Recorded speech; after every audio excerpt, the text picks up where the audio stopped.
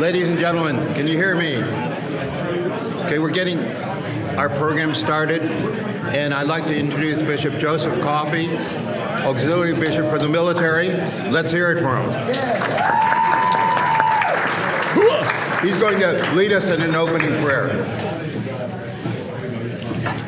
In the name of the Father, and of the Son, and the Holy Spirit, amen. Dear Lord, we thank you for today, because every day you give us is a great gift of life. We ask your blessings right now on Zachary King, our speaker, in thanksgiving for his absolutely amazing transformation and conversion, which we're going to hear about. We ask you to help us to always do our best to stay motivated in the defense of life in all stages. Help us when we grow weary. Help us to inspire others out of their lethargy or out of their indifference to life. Bless all the leaders of the pro-life movement in this country, locally, all those around the world. Help us to help those mothers in need, to give them whatever they need to carry their babies to term. And for those who have made a terrible, terrible choice that they do regret, we ask you to help them to find that healing that comes from the church, especially through confession. So Lord, now be with us and as we listen to Zachary, and also we thank you, Lord, for the food which we shared and for the souls that faithfully departed through the mercy of God. Rest in peace. Amen. Amen. Thank you, Bishop Joe. By the way, he's a Philadelphian. I'm sort of a Philadelphian because I went to Villanova, but I grew up in Clark Summit, Pennsylvania. And I'm proud of Pennsylvania. Still one of the more godly states in America. But welcome here, all you wonderful priests, seminarians, deacons, and lay people. I understand we have about 70 persons here. It's at Rock Creek Knights of Columbus in Bethesda, Maryland. So welcome. Defend Life is sponsoring this. Defend Life was started way back in 1987, back in the previous millennium. We have one of the previous directors with us, Father Charles Sikorsky, the president of Divine Mercy University. Please stand up, Father Charles.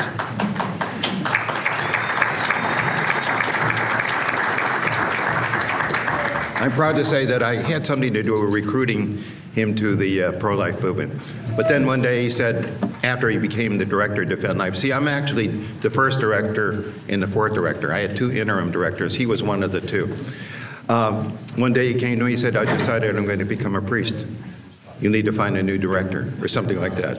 So I've been a director since he went into the seminary. He's doing a fantastic job at Divine Mercy University. And thanks, Father Charles, for getting your other legionary priest here. If you haven't heard of Legionaries of Christ, look them up. They're doing fantastic work.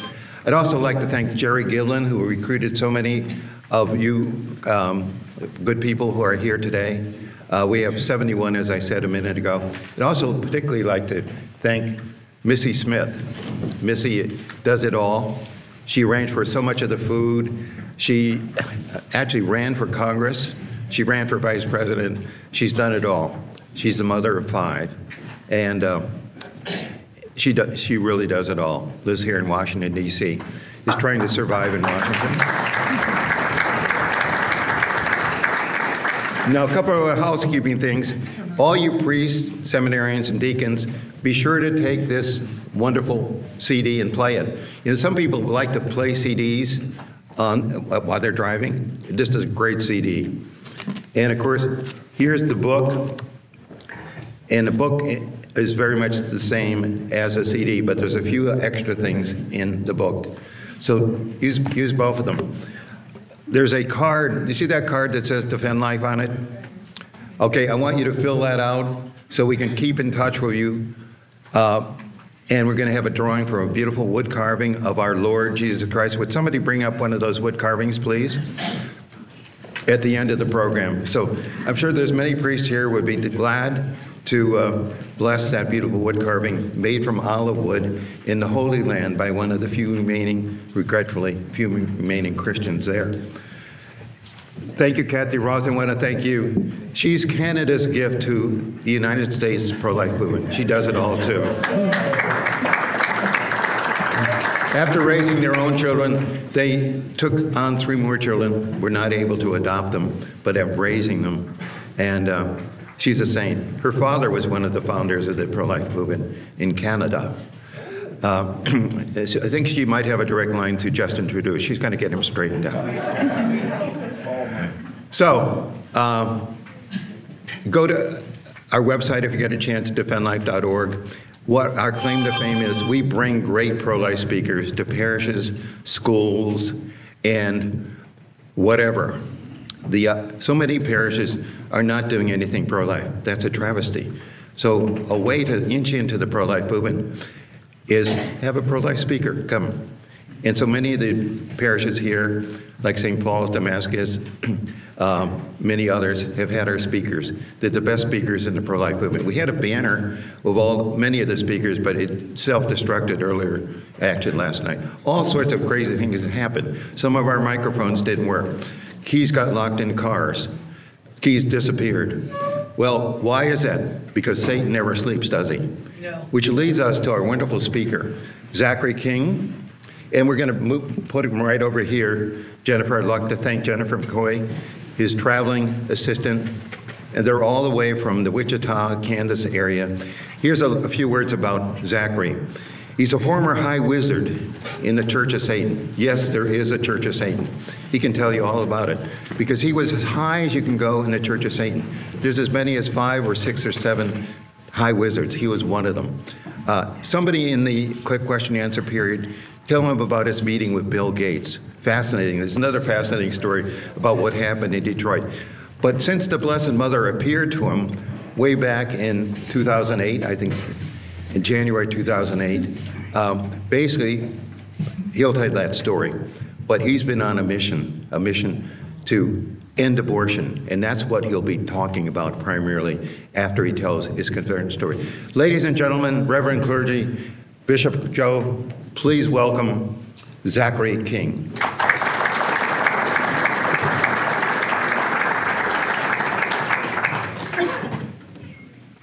Everybody hear me okay? No, it's not on. Closer. Sorry. How about now? That's good. It's awesome that I'm not in the room alone. I just figure one time Jack's going to wheel me in and say, "You're on," and there'll be nobody here. You don't know Jack like I know Jack. That ain't Jack Daniels, is it? I knew Jack Daniels a few weeks ago. It's wonderful to have so many priests in one spot. So much in persona Christi right here. And if I could be in persona Christi, I would do it every day. So I got started when I was 10 years old. 10 years old. So I wanted to know if magic worked, magic real. Is that something I can really do? And I went to my Baptist preacher, because I was Baptist, and asked, "Can you do magic?" "No, magic's fake. Nothing you can do in magic." I asked my parents. They told me, "Don't waste my time." Now, we didn't have Harry Potter back then. If we'd had Harry Potter, I'd have been hooked. Because Harry Potter is filled with real magic spells. J.K. Rowling's admitted that 1/3 of her research went into occult books. She wanted real spells in all her books. So, no Harry Potter, though. I was watching scary movies, witches, Satanists, things like that, and burning desire to do magic.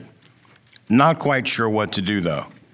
And then on the first day of the 5th grade, this kid came up to me and he said, "Meet me in the bathroom at the first break." Well, that's at 10:20. I'm a little naive kid. Sure, let's go to the bathroom at 10:20. So I walk in, there's 49 other kids in there, boys and girls. We've got this new lighting system where it takes a special key to turn off the lights. Well, some genius child figured out if you put a paperclip in there and turn it off, you can do that. You can turn the light on and off. So some kid put a paperclip in there. They told us, chant this phrase a certain number of times, and if you do it right, the spirit of a burn victim will show up in the mirror. All right, let's try that. Now, we were doing was a spell, not a game, and the burn victim is really a demon. Flicked off the lights, chanted the phrase, scary face appeared. 49 screaming kids ran out of the bathroom. One idiot, I can call him an idiot because it was me, stayed in the bathroom thinking this is the coolest thing ever. I did this. I said the phrase. I did the chant. I made the face appear. I'm going to do this every day. So I started doing it every day, and eventually, it didn't take long, kids got hurt. I don't mean like bumped and bruised hurt. I mean broken arm, broken leg hurt. So they sent notes home. And everybody had to take a note home to their parents, get their parents to sign it, said that if your child is caught playing this game, they'll be suspended from school for 3 days. I had to take this up to my dad. My dad had been a sniper in the Marines. He had a usual loving tone about everything he said. And in his usual loving tone, he asked, "Have you been playing this game?" Being terrified of my dad as I was, I told him the absolute truth. No. So that I wouldn't get caught at school and get suspended for 3 days, because if that happened, I wouldn't be here to tell you the story. I started playing it at home. But when I played it at school, I did it once a day.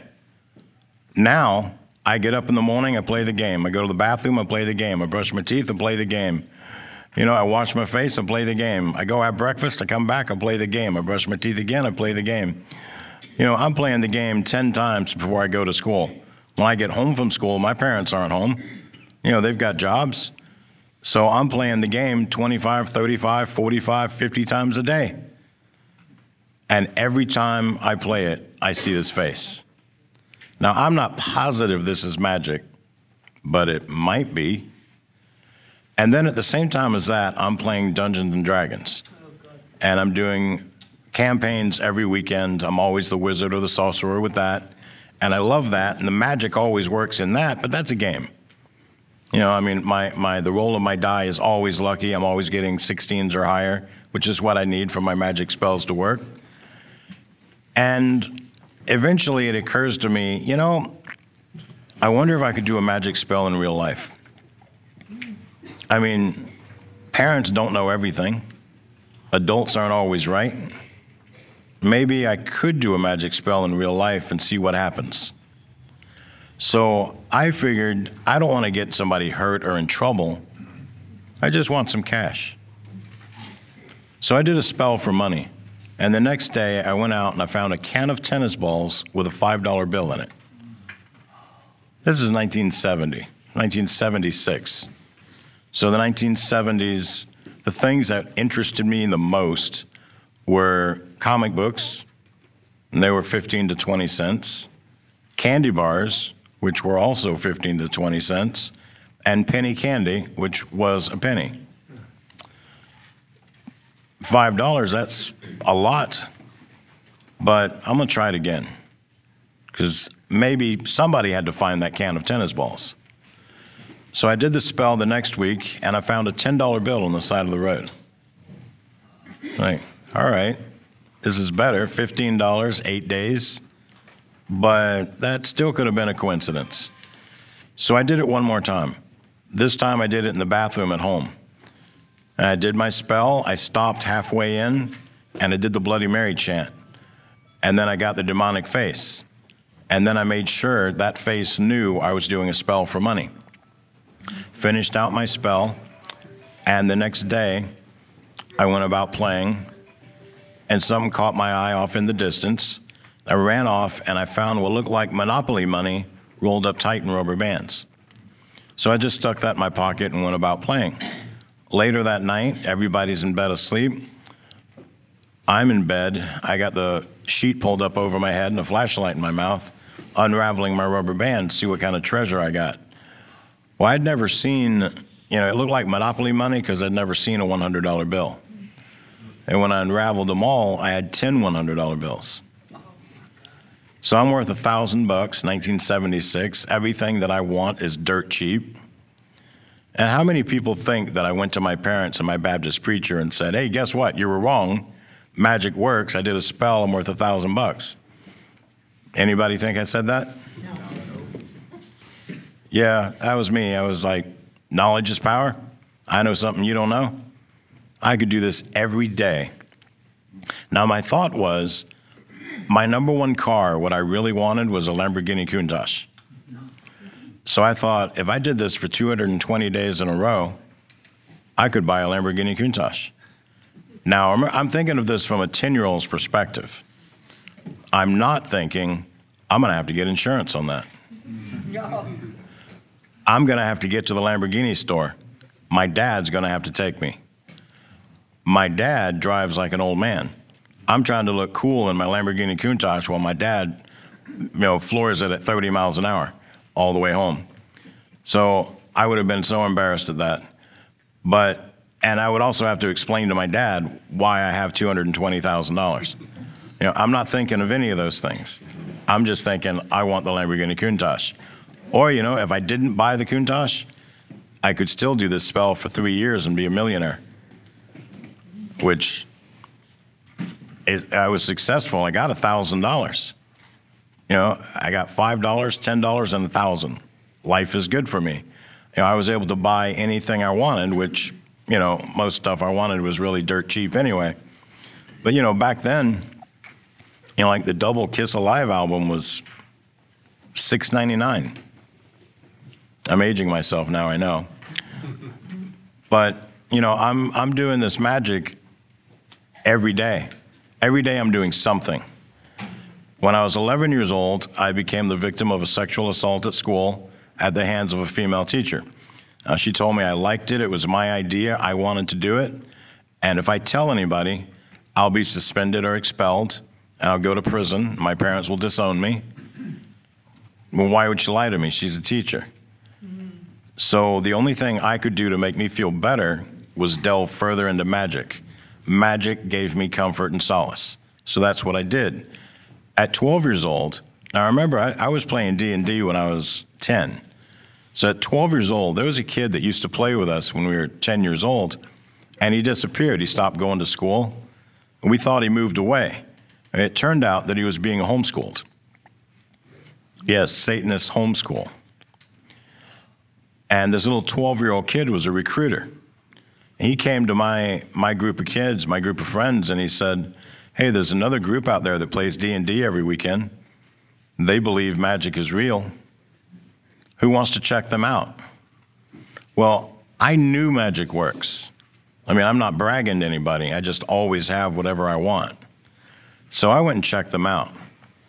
At my house, my mom gives you 3 meals a day and a snack if she's in a good mood. But over there, and you're going to eat healthy. Even your snack is going to be healthy. But over there, you want to live on pizza? You can have it. Burgers? Fine. Fries every day? Okay. Snicker bars and chips? Yeah, do that. Why not? So I could eat anything I wanted, anytime I wanted. Now, I found out that if you're trying to eat a big meal and you're not quite sure if you can, if you smoke a joint, suddenly you can. You know what goes great with a big meal afterwards? A cigarette. You know what goes great with a meal? A beer or a glass of wine, or other illegal drugs. I was told that what happened to me when I was 11 was atrocious and should have never happened. But now I can get my power back. Anybody in here ever lose their power?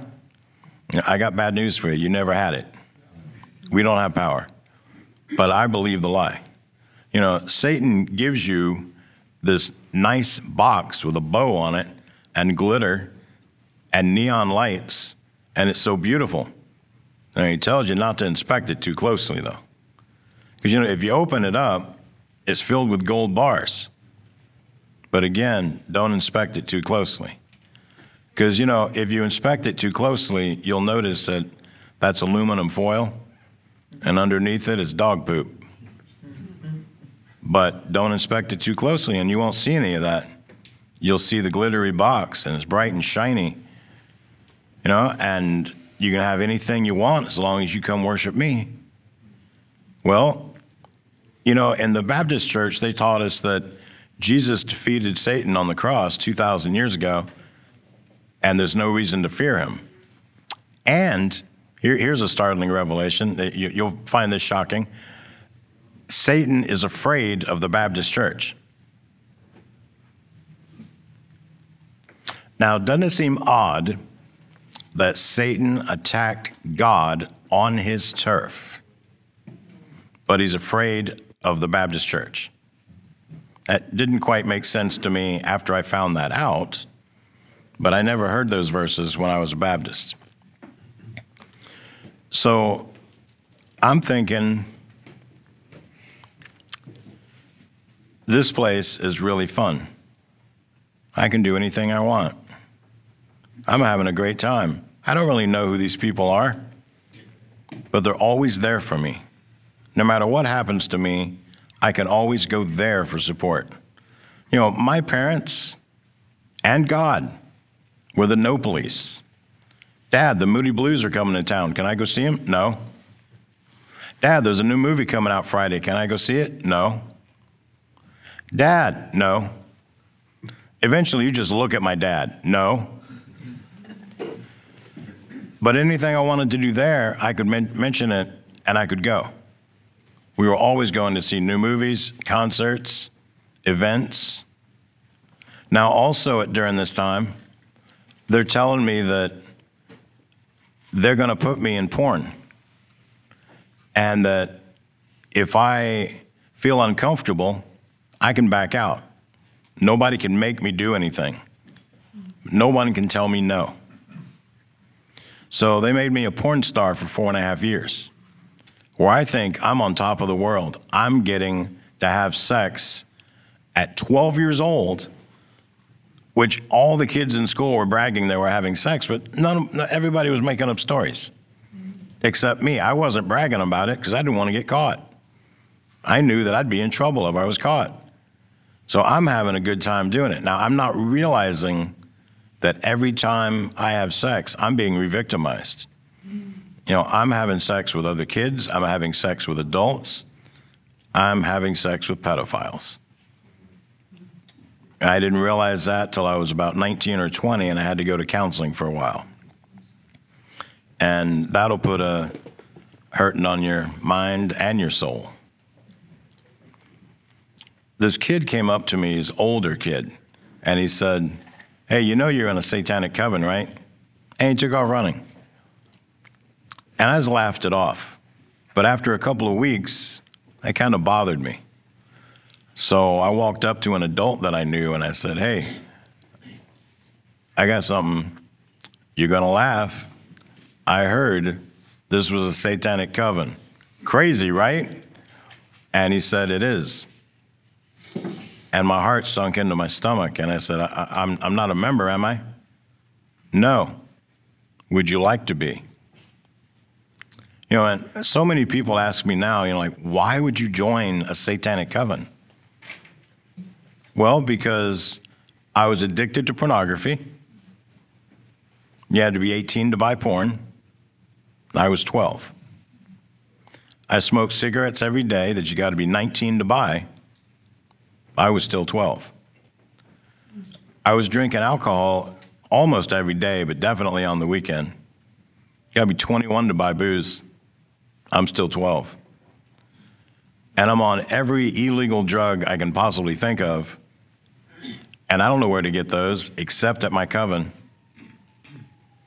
I'm having sex during the week, mostly on the weekend. It's being filmed.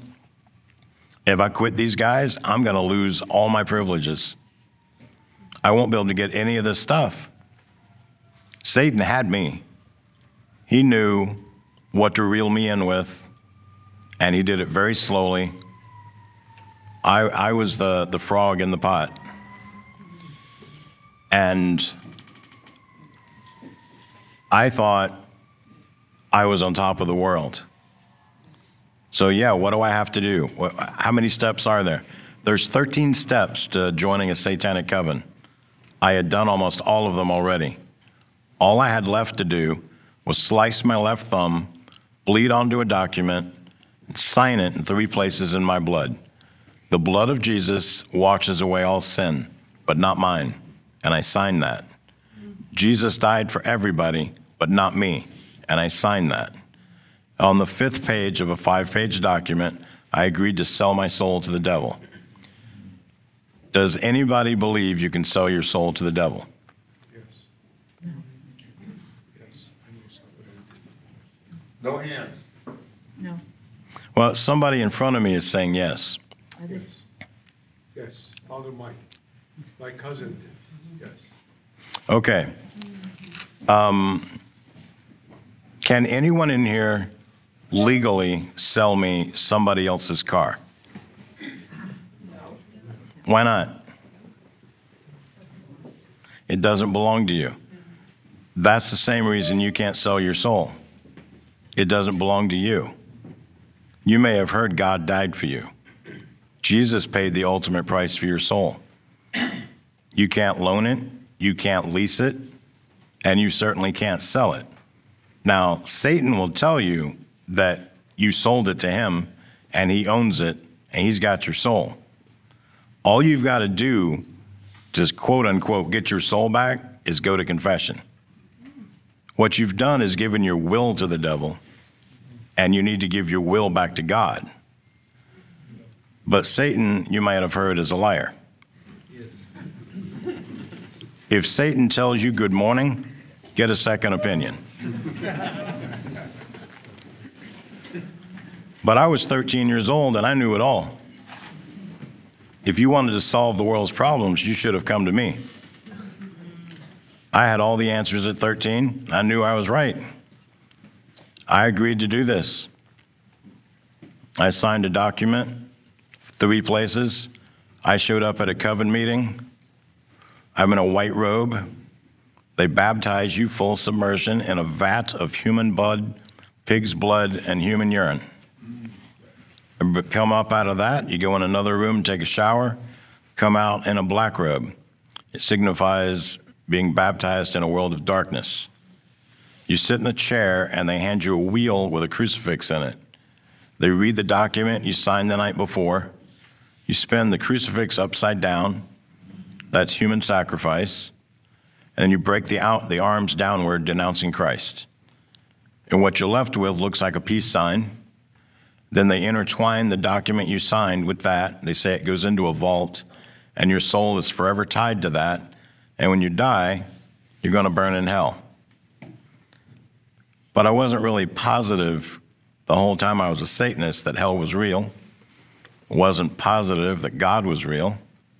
Not really positive for a while that Satan was real. And eventually that became a reality. So if he's real, then God has to be real.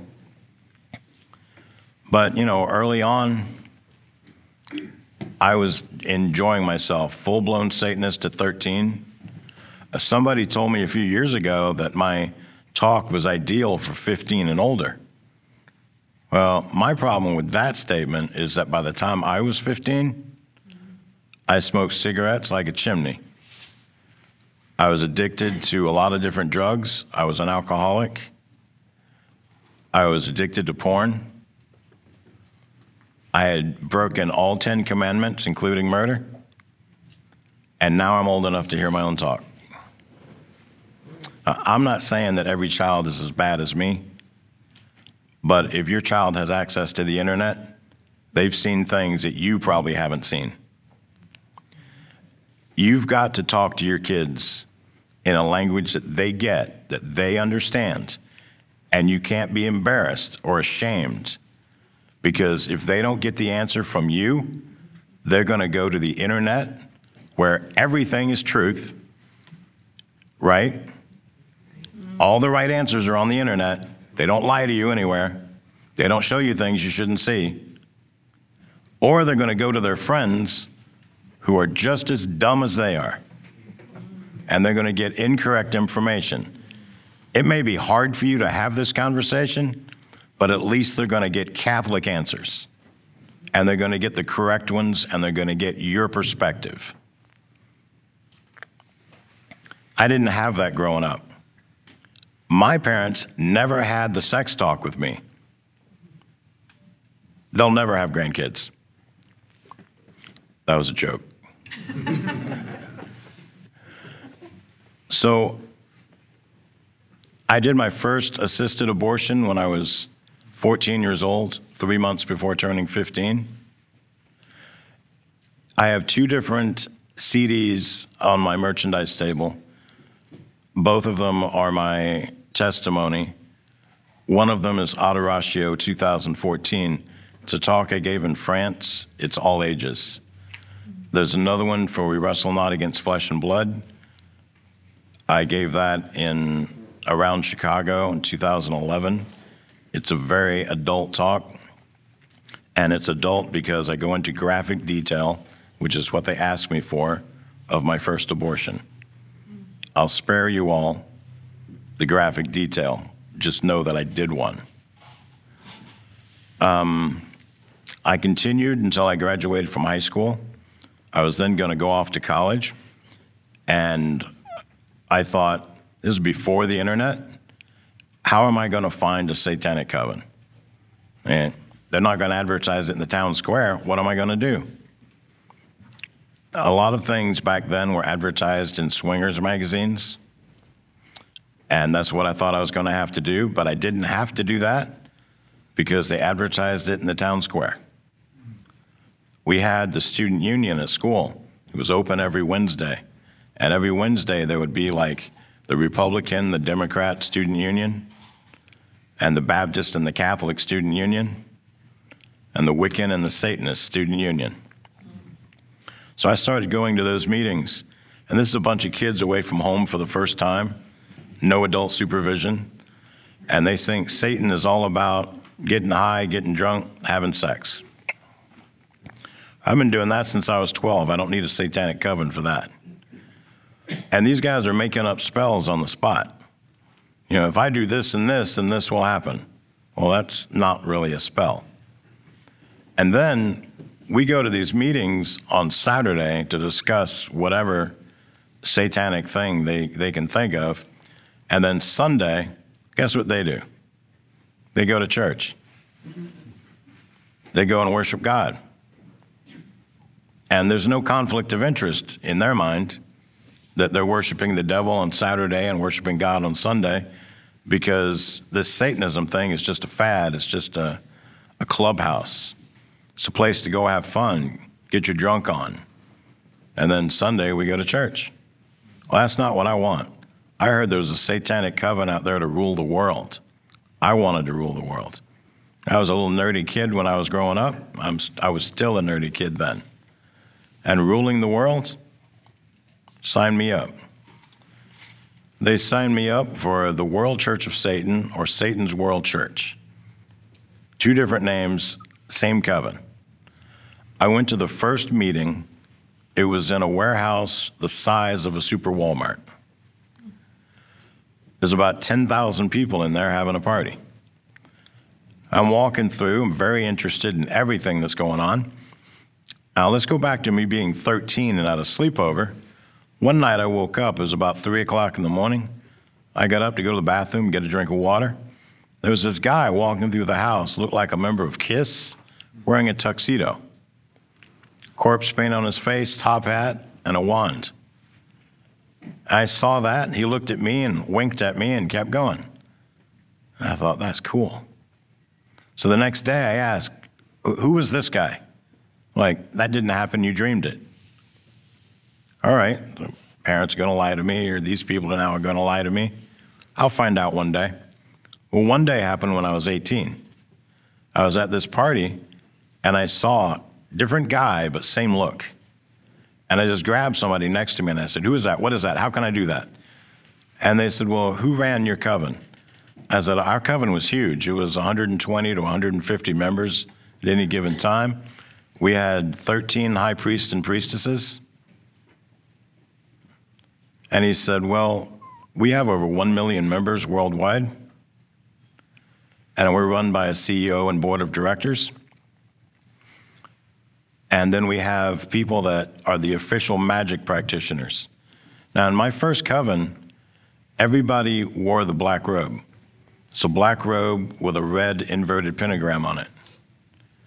Then there was a red robe with a black inverted pentagram, and that was the official magic practitioner. That's what I wanted to be, and that's what I got to be. So I was always wearing the red robe. They told me that the High Wizard does the official magic. All right, that's pretty awesome. So I found out that that was the High Wizard, and I thought, how can I do that? And they said they didn't know, but that you had to get Satan's attention. Okay. Well, I knew from my previous coven that abortion gets Satan's attention. You know, you need stuff done, and you can't get it done any other way. You have to do a hex. And if you're going to do a hex, you have to do an abortion. You got to give Satan something that he wants so that he'll give you something that you want. It seemed like a fair trade. And my first one, they told me I was going to do an abortion, and I said, cool. And I went home, and I looked up the word abortion. My dictionary was so old, the word wasn't in there. I went to the library, and I found 2 books, really thick books, said abortion on the side of them. You know, I made it through school on Cliff Notes, so I wasn't going to read this giant book just to get a definition of abortion. Now, I knew that my parents whispered the word one time, so I knew it was a dirty word. I still believe that. Abortion is the dirtiest word there is. So, not knowing what it was, I went back to my coven and said, hey, you know, I was told I had to do an abortion, but I don't know what that means. And they said, oh, you're killing a baby in the womb. I said, is that legal? Oh, yeah, in the womb legal, out of the womb murder. So fast forward, I'm now 18 years old. I hook in with the group that's doing the abortions, the Satanists that are doing them, because I'm good at it. Now, as a High Wizard or as a magic practitioner, you need to get blood on your hands, whether it's the babies or the mothers. You're not actually doing the killing. But it is my belief that everyone that is at that abortion clinic is equally responsible for the death of that baby. So if you're the receptionist out in the hall, you're responsible. If you're the counselor, you're responsible. If you mow their grass so it looks presentable when people come there, you're responsible. The security guard in the parking lot, he's responsible. Everybody shares in that responsibility.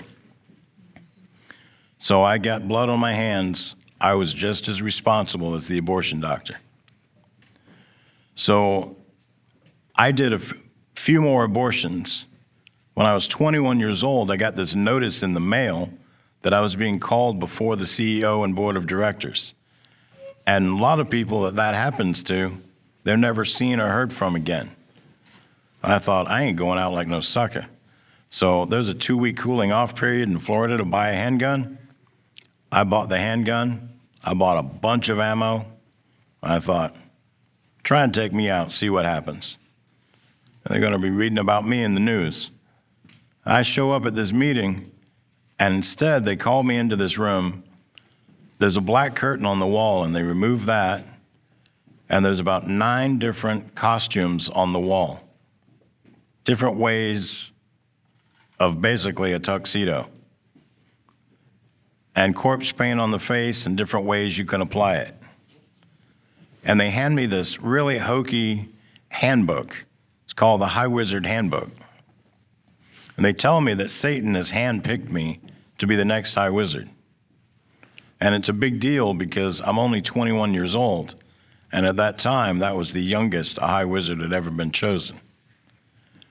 And I opened up the handbook, and on the first page it says, nobody can tell you what to do. This is the job for me. Now, you mean if somebody hires my coven, pays them $1 million for me to do a spell, I can say no? Yeah, you don't have to do anything you don't want to do. If somebody tries to hire you for a spell and you're not comfortable with it, or you don't want to do it, for any reason, you don't have to. And my belief was, if you paid your money, you deserve to get what you hired me for. And I only turned down 1 person for a spell in my entire time as a High Wizard. These people hired me, they tried to hire me to put a spell, to do a spell so that the pathways would be open for the assassination of a pope. And I don't think I even thought about it. I just said no. And they asked me if I was Catholic, and I laughed and said I was a Satanist. And I don't know, there was just something about the Catholic Church that to me seemed formidable. And they seemed like, I mean, I wasn't scared of anybody. I wasn't even scared of God. But something about messing with an institution that's that old, I thought, no, that might be a bad idea. You know, there's so many priests. I mean, like tens of thousands of priests. I'm one high wizard. You know, if they decide to do something against me, that could go poorly. So I didn't take the job. It's the only job I never took. Every other job, though, I helped 1,200 rock stars become rock stars. I helped them sell their souls, make them famous. And that's through the Illuminati and then working through me. I totally did 146 assisted abortions. I split over 100 churches. I attempted 149 abortions. I had 3 abortions that failed. Finally, when I had the third one fail, I looked up what was causing these failures. I couldn't figure it out because, I mean, every time I tried to kill a baby, I was able to. But these 3 times, on the last one, I showed up at the clinic. I have an entourage that's with me. There's a satanic biker gang on my side of the street. And on the other side are these people. There's a pretty large number, 20, 30 people over there, walking around very quietly, praying Jesus ropes, Jesus chains, prayer beads, worry beads, whatever you want to call them. And the people on this side of the street are flicking cigarettes over there, flipping them off, mooning them, baring their breasts, cussing them out. It's kind of really disproportionate. I mean, this side is being so rude, and the other side is just being quiet, not really doing anything. It's kind of walking around, milling around. I walked inside. I had to go upstairs. And everybody's ready for the abortion. Everything is ready to go. And we hear chanting outside. When we walked over to the window to see what they're chanting, we're Satanists. We chant it all the time. And we can't quite make it out. But these windows are big jealousy windows. You can use a hand crank and open them up. So we did that to listen to what are they chanting. And not quite sure what it is, so I repeat back what I'm hearing. Hail Mary, full of grace, the Lord is with thee. Blessed art thou among women, and blessed is the fruit of thy womb, Jesus. And my handler says, Holy Mary, Mother of God, and we burst out laughing because we thought, you know, God is hella old. Who could his mom possibly be? She's got to really be old. And we just laughed it off. Then we cranked the window back shut, and everybody takes their places. Doctor gets ready, starts up his procedure, and he says, whoa, you're not even dilated. I don't even know what that means. I don't, at that time, didn't know medical terms at all. And, you know, he says, you know, we're not ready to do the abortion. You know, can I come back like 6 or 8 hours from now, or can I come back tomorrow? No, I can't. I'm going someplace else in a couple of hours, and tomorrow I'm going to be in a different state. And the woman's screaming, you know, the baby's in the birth canal, what are you doing? Get going, get the show on the road. You know, and the doctor's like, the baby's not in the birth canal. There's nothing happening. You're not ready to have this abortion. Now, this woman is what's called a breeder. She gets pregnant intentionally to abort it. She's had 9 or 10 at this time. So, and she does this so she gets a higher position in the coven. So the doctor again says, you're not ready, we're not going to do this today. She's screaming that the baby's in the birth canal. She asked me if this is my first rodeo too, and I said, no, I've done this quite a bit, but I'm not a doctor. I couldn't say if you're ready. She goes, well, check. I said, I wouldn't know what I'm checking for. And she yells at the doctor again. Now she's cussing both of us out. We're just having a quiet conversation between us. And suddenly we hear a baby cry. And we look down, the baby came out. Apparently it was in the birth canal. Now, a social worker and an attorney come in that work with the nurse. They get the baby ready for an adoption. And it's going to go to a good family, not to a Satanist family. We don't want the baby. And I leave.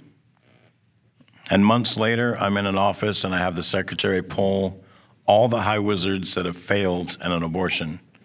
What is the common thread? And I'm looking at all these reports, and every report is Jesus chain, Jesus rope, worry beads, worry chain, life chain. But they're all done in the daytime during regular business hours. No one ever called it a rosary. If I'd have seen 15 failed reports and all of them said rosary, that would have tipped me off. But somebody must have blocked our minds in some way and made it so none of us knew that the proper term was rosary. So I'm going through living my life the way that I think I'm supposed to. But, you know, I equate sinning all you want to working in a candy store. Not like a one in the mall, but like a freestanding building, a building that's got thousands or tens of thousands of types of candy in it. Well, you know, when you're the manager and it's your first day on the job, you're wondering, how long is it going to take you to try every piece of candy? Now, not the licorice, because nobody wants that. So you're going to try to sin all you can, but there are some sins that are disgusting that you never want to try. Well, you know, after six months, you've tried every piece of candy you wanted to try. And after a year, you've tried the licorice too. You tried the sins you said you'd never do out of boredom because you've tried everything else. You know, and after 3 years, a new candy bar comes out. You're all excited, and you rip off the wrapper, and it's the same old candy bar. It's just a different wrapper. Crack cocaine comes out. Oh, my gosh, there's a new drug. And you try it, and after you're done smoking it, you realize, wait a minute, this was still cocaine. After 5 or 6 years, you wonder why your boss can't create new sin. How come there's nothing new under the sun? 8 or 9 years later, your job sucks. Your girlfriend, you dumped her because she smells like the candy store. And every day you feel like you should burn your clothes because they all smell like the candy store. You're expected to sin because you've always done it. You have to put on a show because you're the high wizard. This job sucks. But you know that if you want to get out, you can commit suicide, you can die of natural causes, or you can be murdered.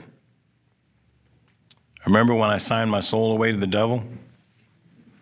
Well, that means I'm going to go to hell when I die. At this time, I'm convinced hell is real. I don't want to go there. I'm good. So I think I've got to escape. I've got $87 million in the bank. It's not mine. It belongs to my coven. It's there for show. I drive a Lamborghini Diablo. It's not my Lamborghini Countach, but it's still a Lamborghini. But I don't own it. It belongs to somebody else. They let me borrow it. My real car is a Nissan Sentra. I wear really nice clothes when I'm dressed as the High Wizard, But my clothes that I'm the most happiest in are like my Metallica t-shirts, pair of cutoffs, pair of flip-flops. But most people that really know me don't see any of that of me. They see the high wizard me. I make a doctor's appointment at a satanic doctor because you're watched all the time. Everything you do is under scrutiny. You want to make sure that you're always complying with who you are. I make my appointment and I drive there. I've pilfered some money out of my bank account and I drove there, but I didn't get off the exit. I kept going. I drove till I ran out of gas. I cut up my credit cards so no one could trace me that way. And I caught a Greyhound bus to Canada because for some reason I thought Satan wouldn't be there. Now I'm pretty sure that Satan is running Canada. But I got rejected at the border. They told me that I could go anywhere in the United States. Greyhound takes you. I did the Protestant thing. I opened up an atlas, closed my eyes, put my finger down, said, oh, I'm going to Oklahoma. Okay. So Oklahoma is like the belt buckle in the Bible Belt. And you cannot do magic out in public. It's a really bad idea. So you can do magic there if it's in your own house, in your bedroom with the door closed and no one knows you're doing it. So I did that. I was addicted to magic. I couldn't stop that. I didn't join a coven. I didn't dress as a high wizard anymore, but I still did magic. I stayed there for about 3 years. Part of that, I was living off the grid. Then I bought a car and I tried to make it into Canada again. And I got rejected at the border again. Driving back across the US, somebody told me there's a border crossing near Vermont, and if you drive that way, there's no border guard there. That's the way I'm gonna go.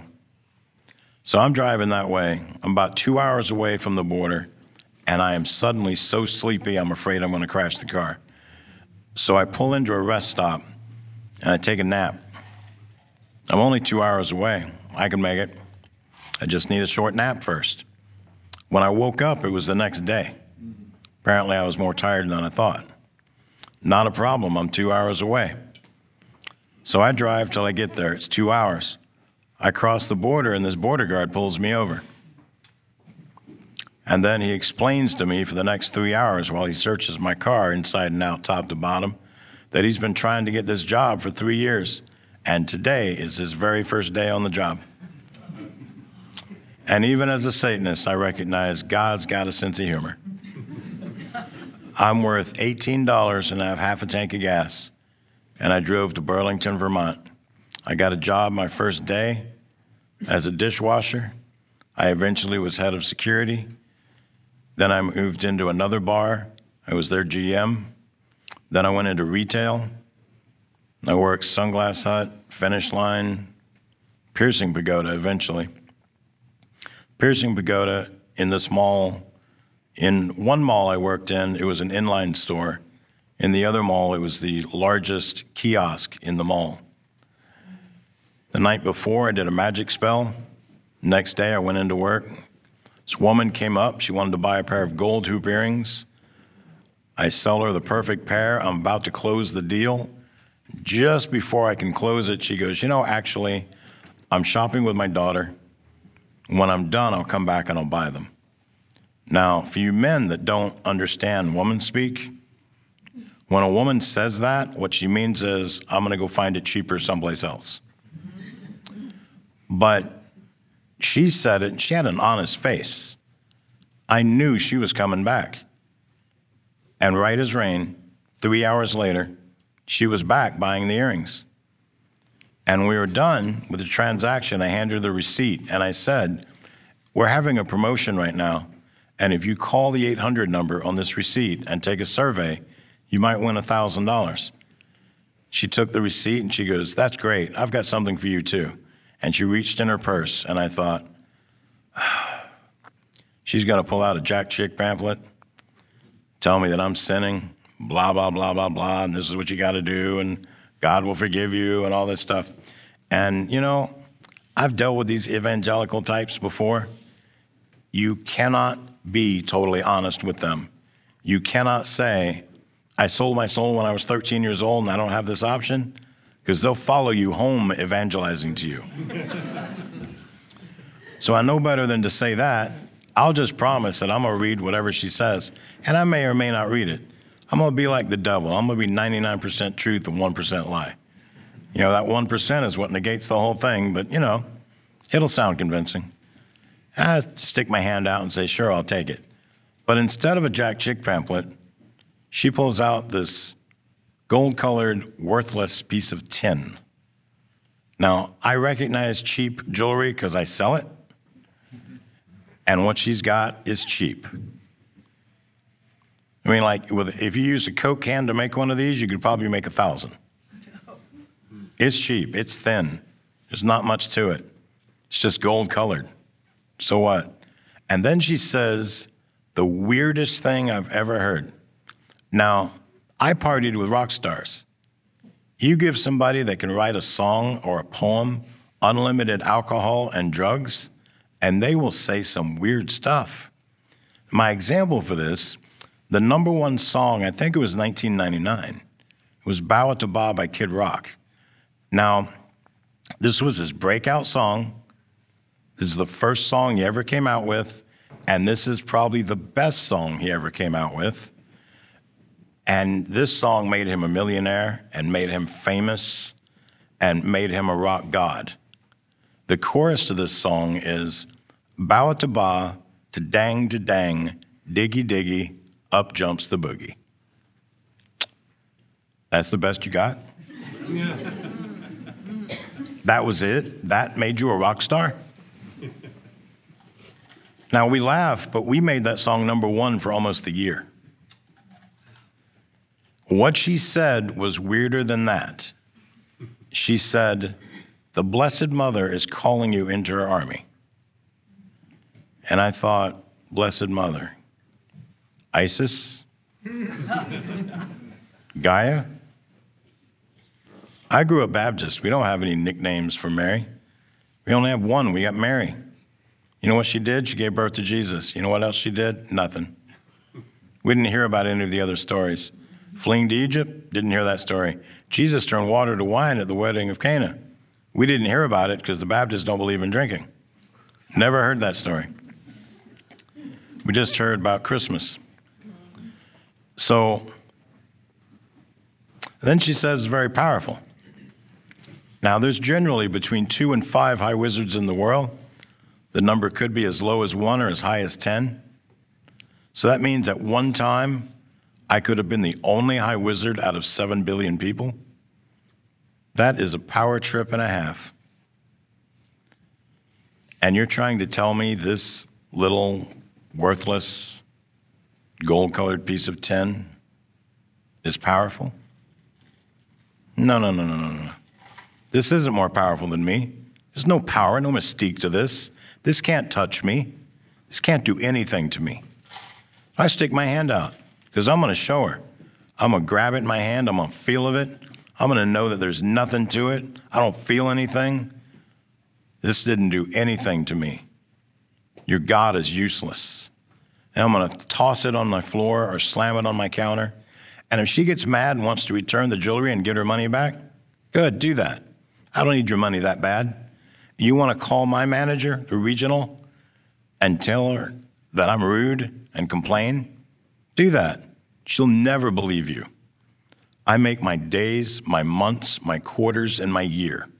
I'm the best manager. I'm the best salesman in this region. No one will ever believe I was rude to somebody. I open my hand up, she drops it in my hand. I clench my fist around it, all ready to tell her these things until I clench my fist around it. Until I clench my fist around a blessed, miraculous metal. And suddenly, my store and my mall completely disappear. They're gone. I'm standing in a darkened void, and this woman, Mary Ann Wickman, She tells me about the magic spell I did last night, and that's of the devil. And I helped split over 100 churches, and that's of the devil. And I've done over 100 abortions, and that's of the devil. She tells me about 9 or 10 other sins, and she ends everything with, and that's of the devil. And I want to open my hand up and drop this medal. But what happens if I fall through this darkened void and can't find my way back to my mall? I also wanted to attack this woman with magic, but her magic is stronger than mine. I could have been the only one high wizard out of 7 billion people. I didn't have the power to give somebody else a gold-colored, worthless piece of tin, transport both of us to a darkened void, and know all their sins. She's much stronger than I am. And she says again, the Blessed Mother is calling you into her army. And instantly, I knew that was the Mother of God. It had to be a grace by the Holy Spirit, because a former Baptist would never say Mother of God. And when I knew it was the Mother of God, Mary appeared. She was the most beautiful woman I have ever seen. And she smiled at me. And it was a smile I knew I did not deserve. I was acutely aware of my 146 assisted abortions at that moment. And she took me by the hand, and she turned me around. Divine Mercy Jesus was standing behind me. I didn't know what Divine Mercy was. I just suddenly have these rays of light going around me and over me and under me and through me.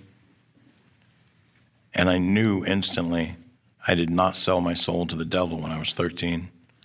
I knew that Jesus Christ was my Lord and Savior.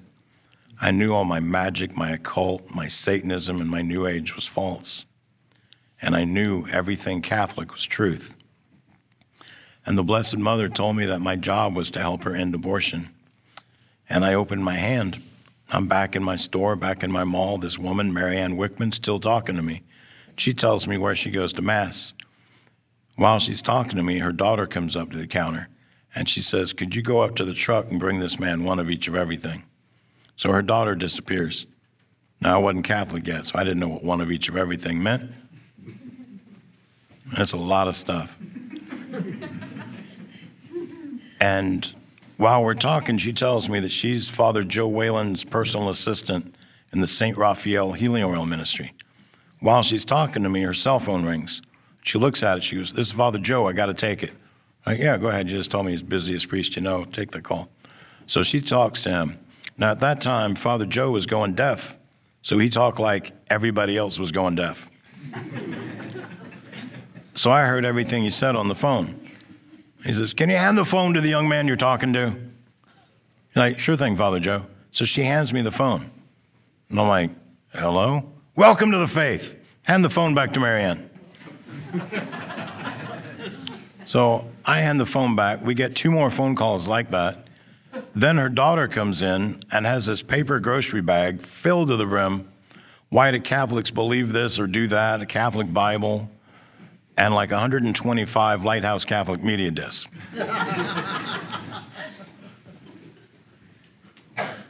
And she gives me the address of where she goes to Mass. And I start going there the next day. And I brought a friend with me. And at the consecration, I saw Jesus on the altar. And I thought everybody in the audience saw the same thing. I just thought if you were Catholic, you were seeing Jesus.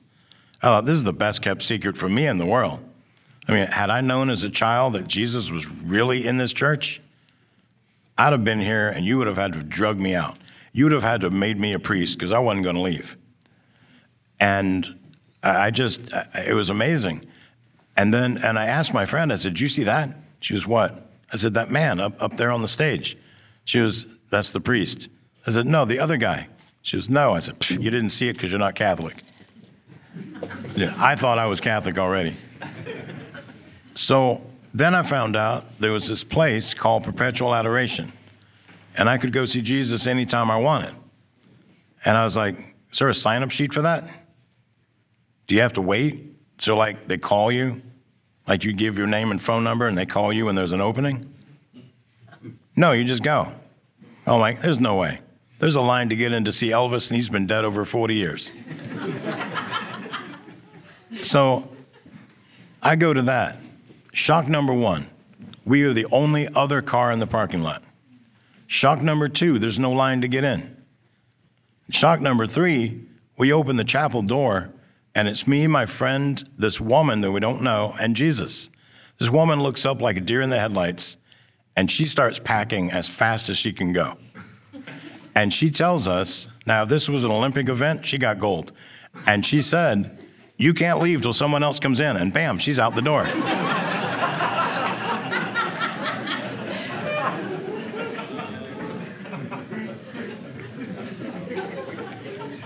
And I thought, why would I leave? I'm in a room with Jesus. So I started hanging out there anywhere from 30 minutes to 18 hours a day. Wow. It is the best sleep I ever got one night. I got to tell you, priests, close your ears. At least once in your lifetime, go to the Adoration Chapel and take a nap.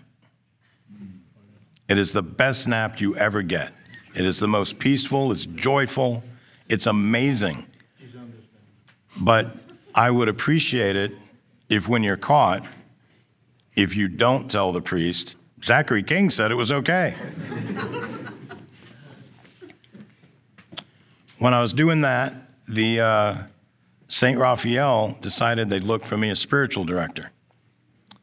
And they found Father Anthony Gramlich. He's the rector for the National Shrine of Divine Mercy in Stockbridge, Massachusetts. I went to him the first time and met with him for 3 hours.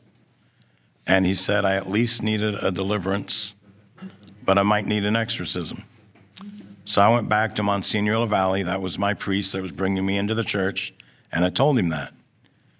And he said, well, I'm going to go out on a limb here and say that whatever demon might have been with you at the time of your conversion, that when Mary and Jesus showed up, that scared the hell out of that demon.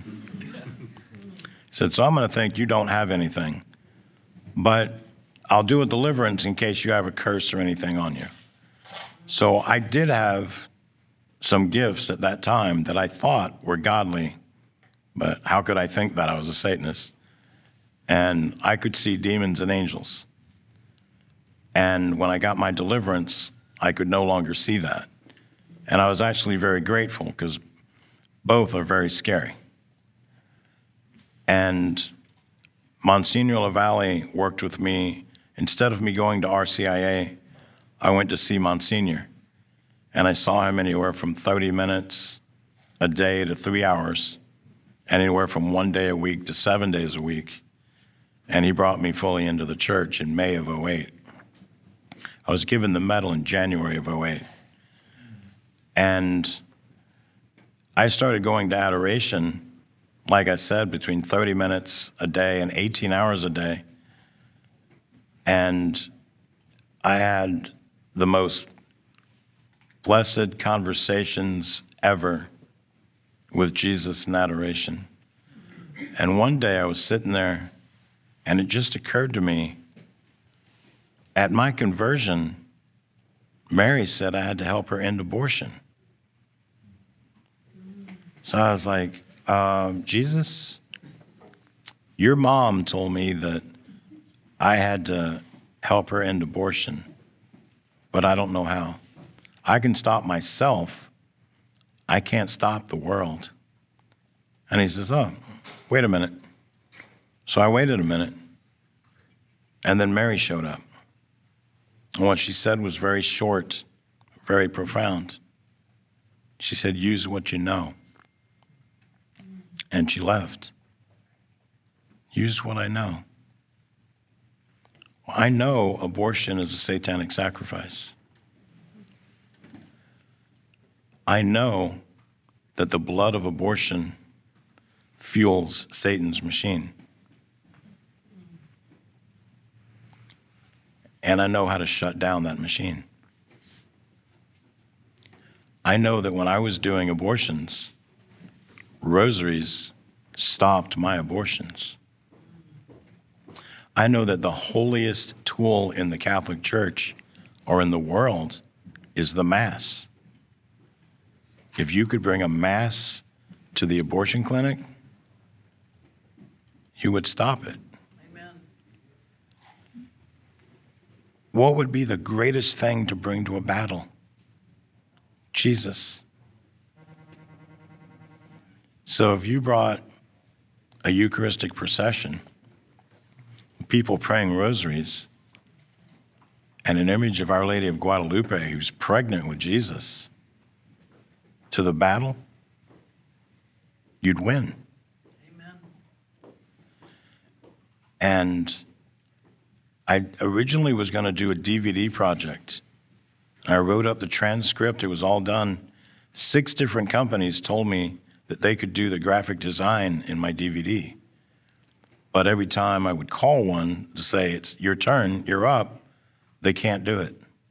6 different companies couldn't do it. So it turned into a CD project.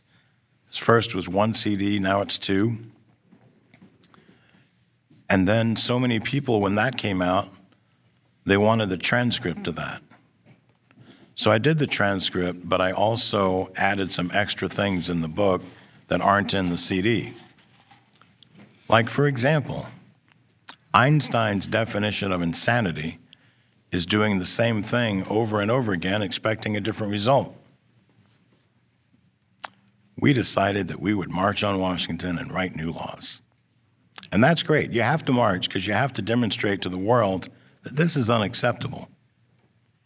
No one should be willing to do this kind of stuff and be able to sleep at night. So you have to march. But you got to fight in other ways.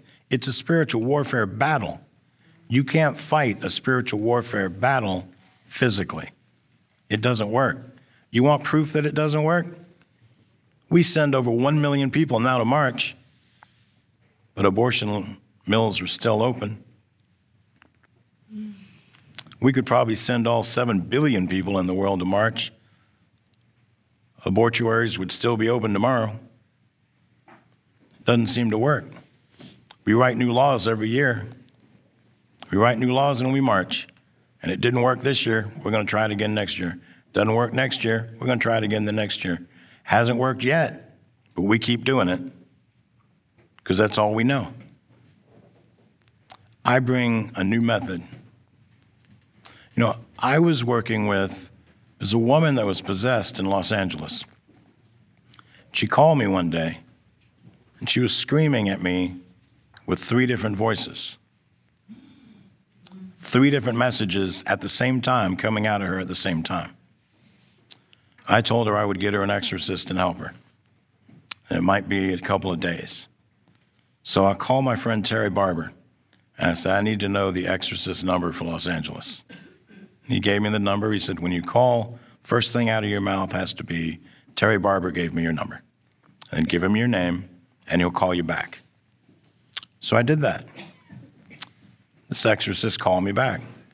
And I said, I've got a woman, she's possessed, and this is going on. And he says, what makes you think she's possessed? I said, she screamed at me with 3 different voices at the same time. He goes, hey, that's a sign. So I said, you know, I know you're busy. You're the exorcist for Los Angeles. This might take a minute. And he says, I'll work her in by this weekend. I said, whoa. I can't believe how busy you must be. How do you have time to do that? And he said, well, I owe you a favor. So I don't even know you, Father. And he said, well, I've been fighting the abortuaries for a minute, and Jesse Romero gave me your CD set, and I realized I've been fighting the wrong way. He said, so this, one of my parishioners has a van, and he pulls up into the parking lot every day. And if a spot opens up in front of the abortuary, he calls me, and then I show up and I get in the back of the van. And I do a mass and an exorcism. And we've been doing that for under a year now. And the abortion clinic went from being open 7 days a week to being open 3. And they went from doing 77 abortions a week to doing 0. Praise God. And he said, that's you. That's your methods. I am grateful to you. If I hadn't gotten this CD, we'd still be struggling. So the funny thing about that story is that I was presented, it was like a dream, but it was like a dream while I was awake. And it was the Blessed Mother showing me what I needed to say to somebody about a van and what to do.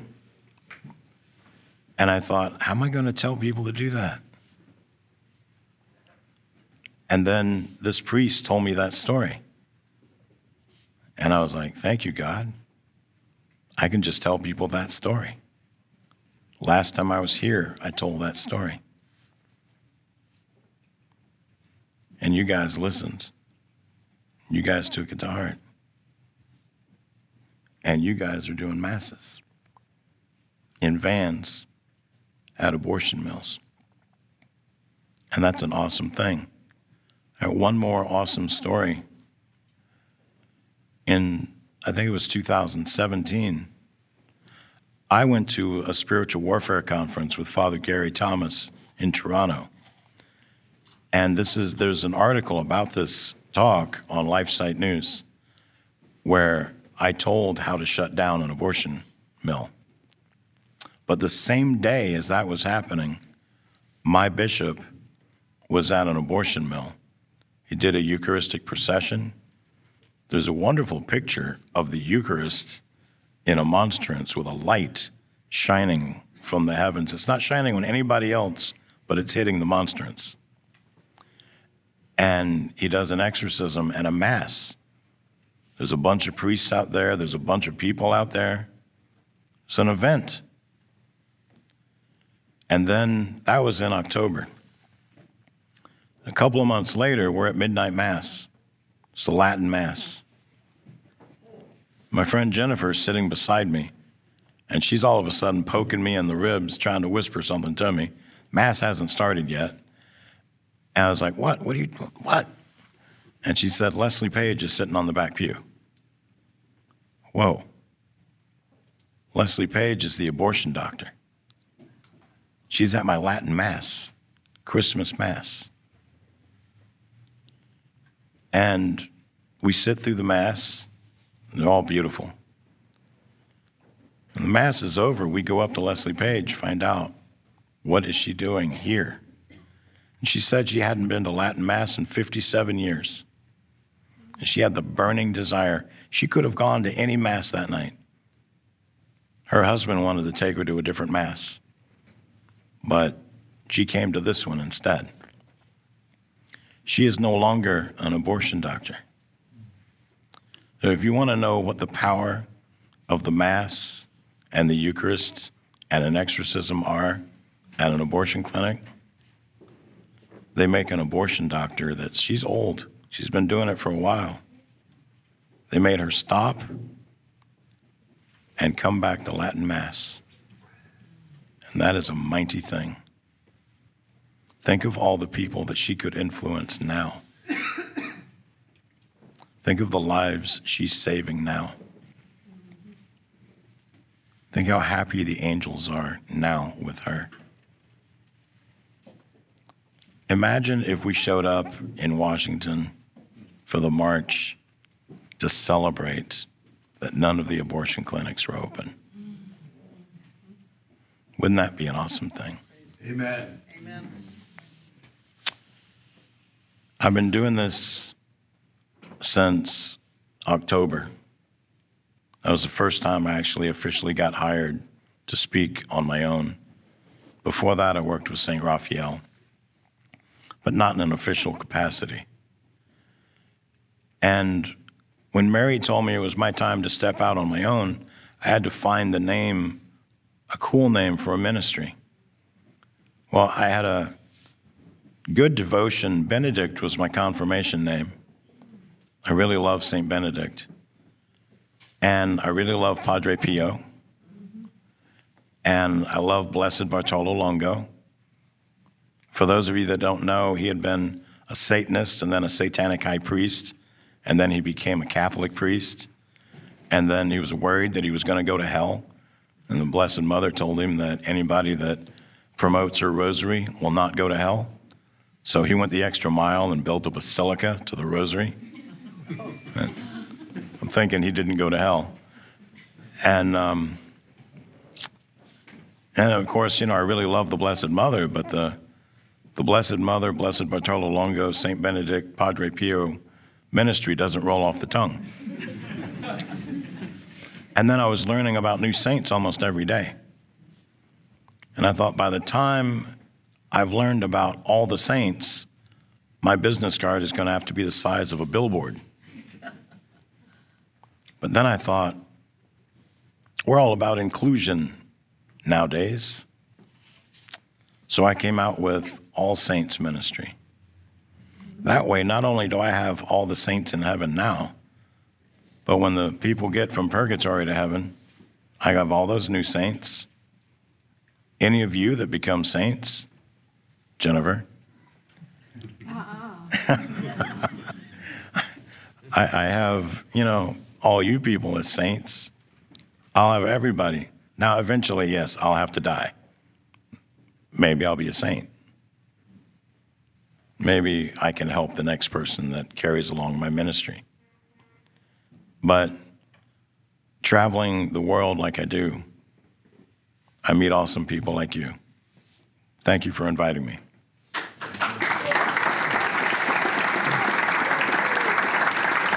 That was great, Jack.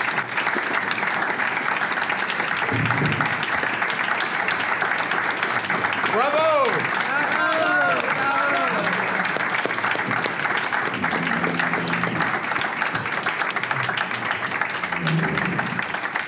Hey, ladies and gentlemen, can you hear me?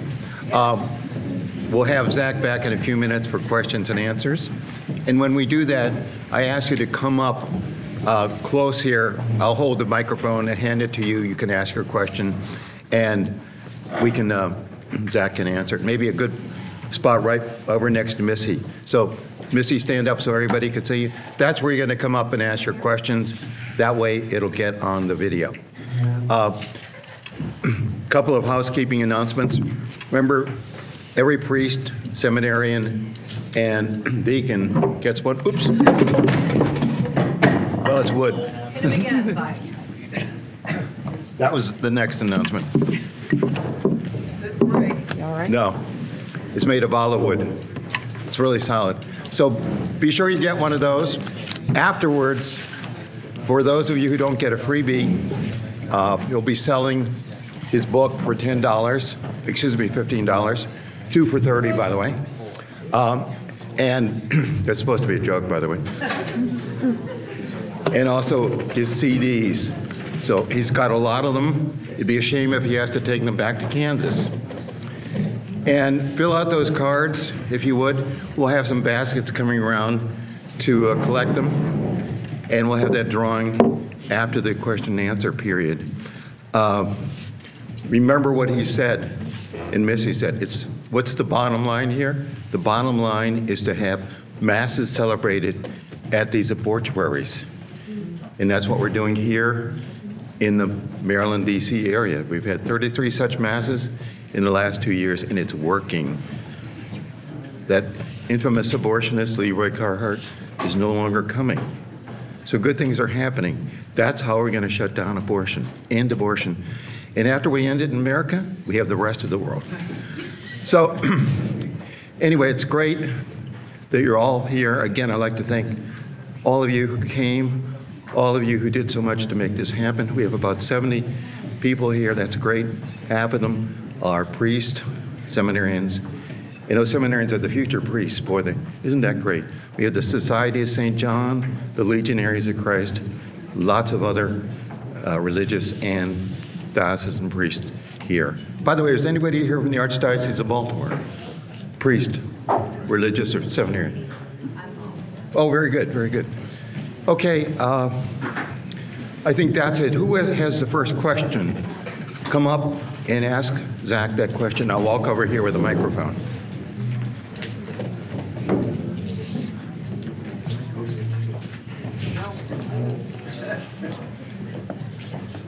That's the first person.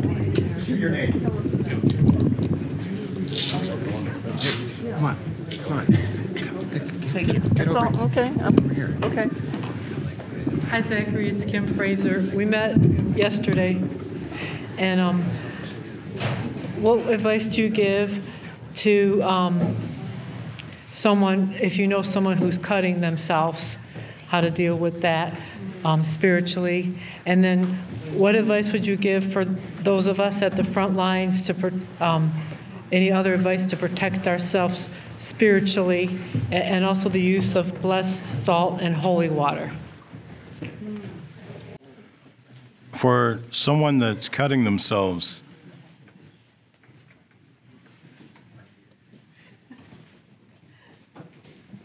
blood is an agent of God.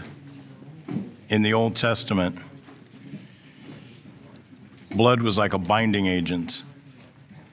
So Satan uses it the same way.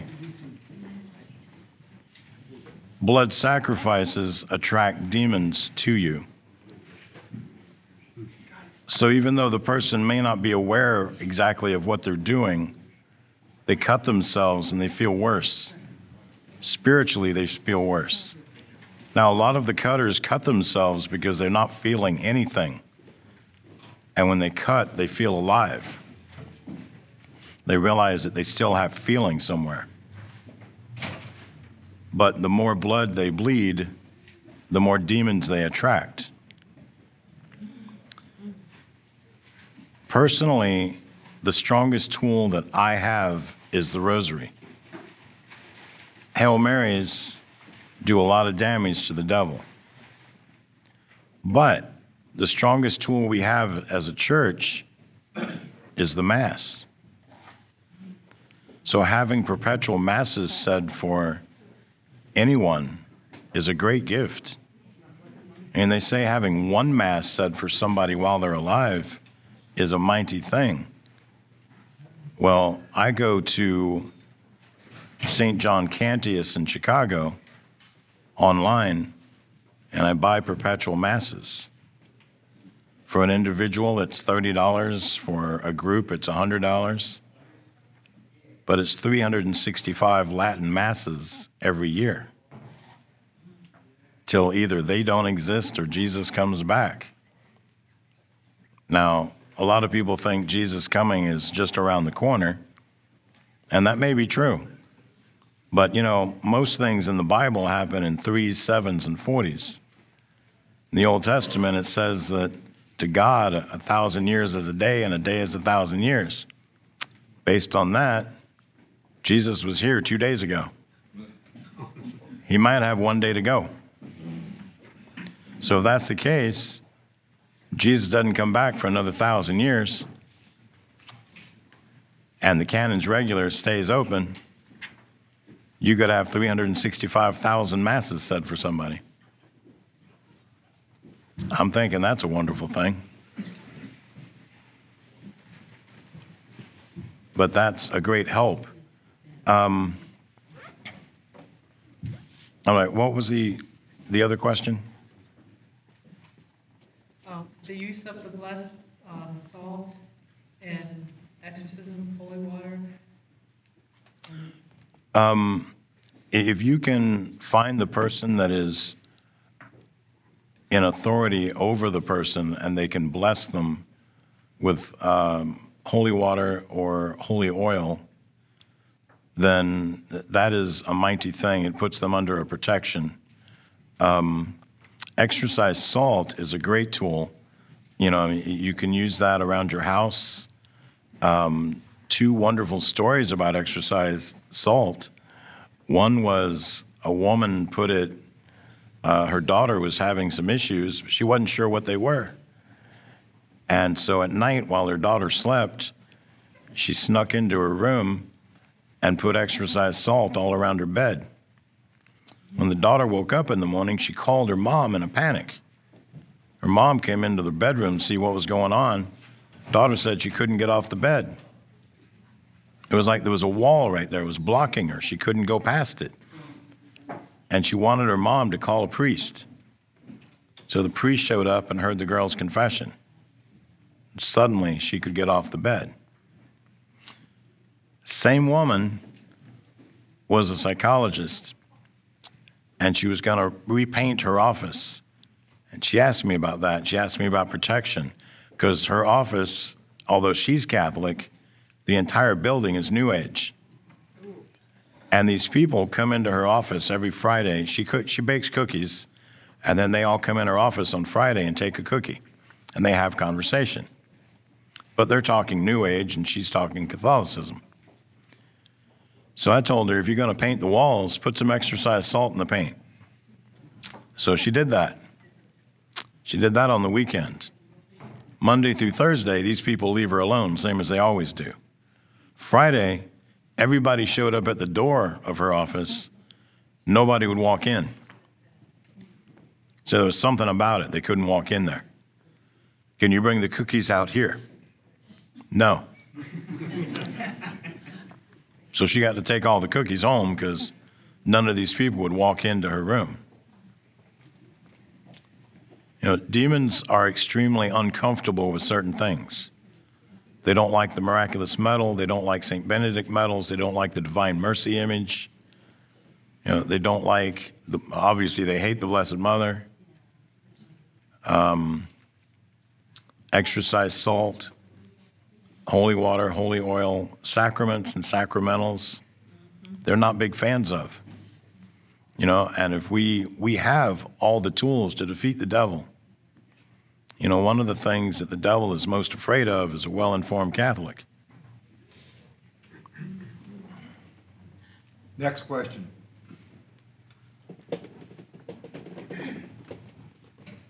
How do you feel about the masses in vans? Have these been approved by our bishops? Ours have.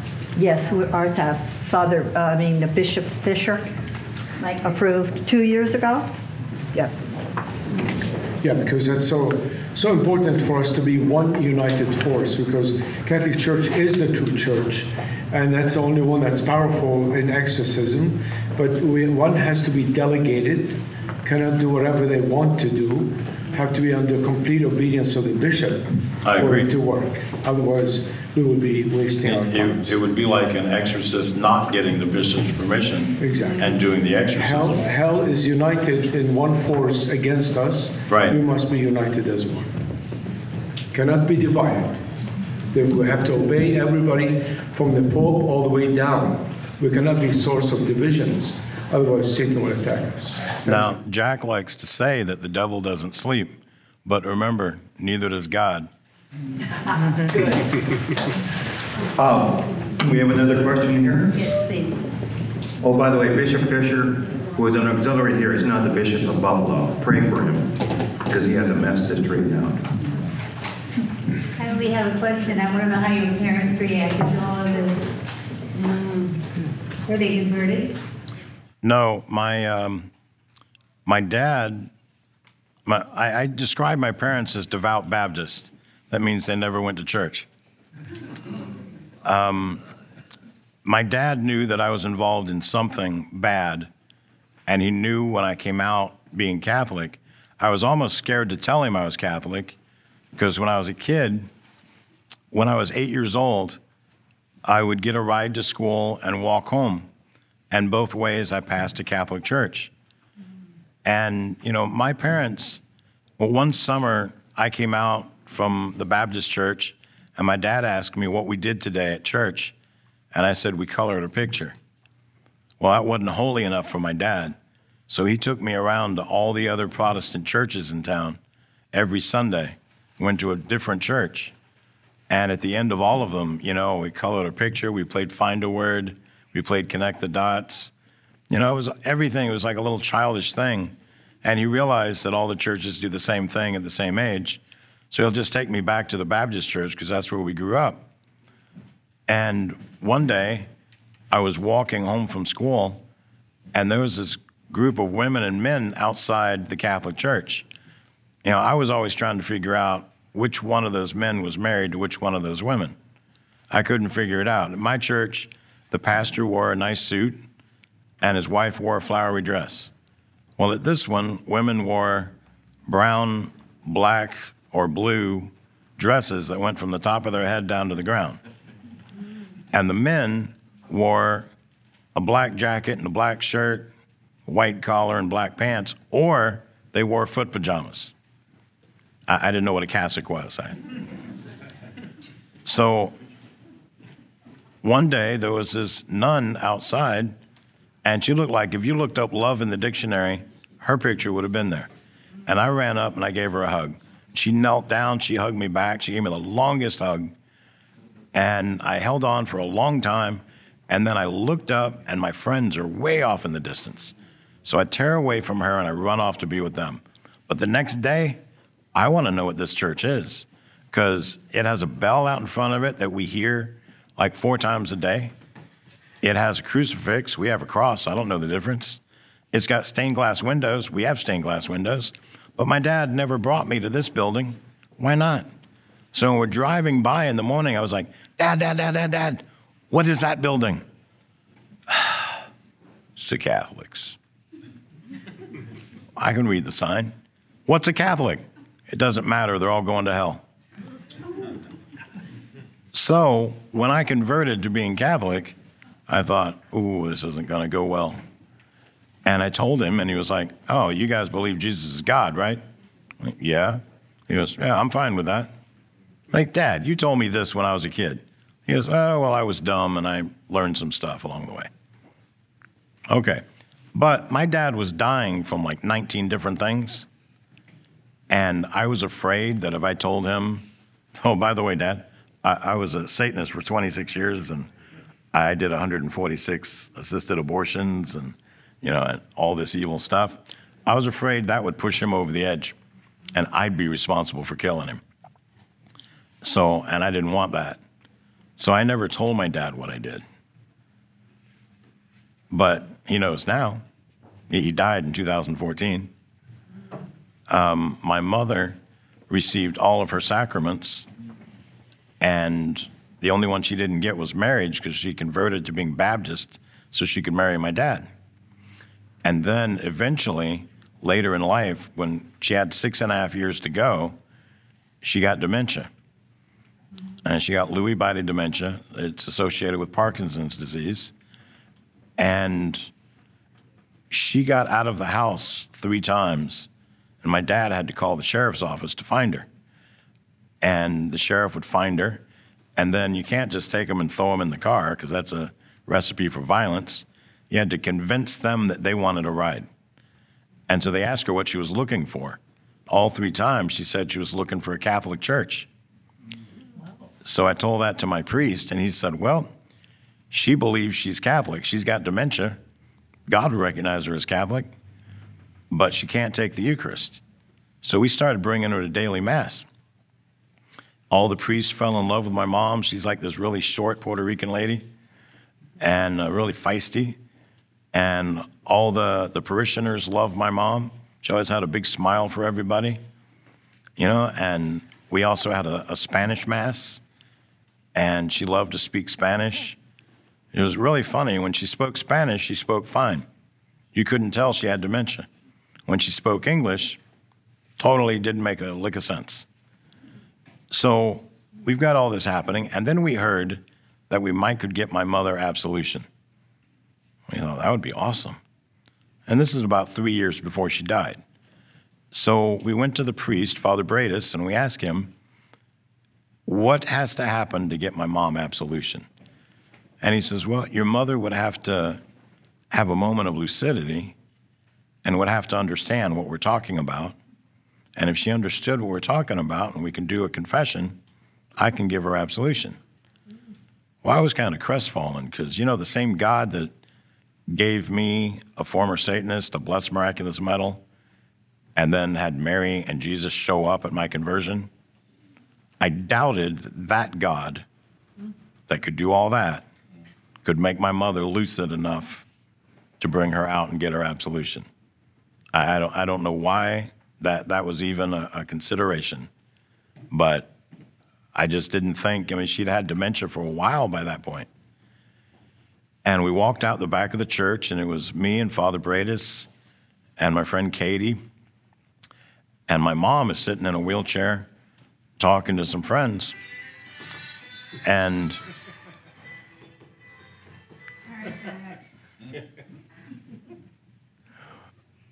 Father Bradis walks up to my mom and he says, "Anna, we're going to see if we can get you to take the Eucharist again soon." And she said, "That would be wonderful. It's been such a long time." And he said, "Good enough for me." Oh, what a great answer. Hey, before we go back to the next question, fill out that card if you have not already done so. And there's some wonderful volunteer opportunities, but if you're not already on our list, we at least need your name, address, email, phone number, physical address.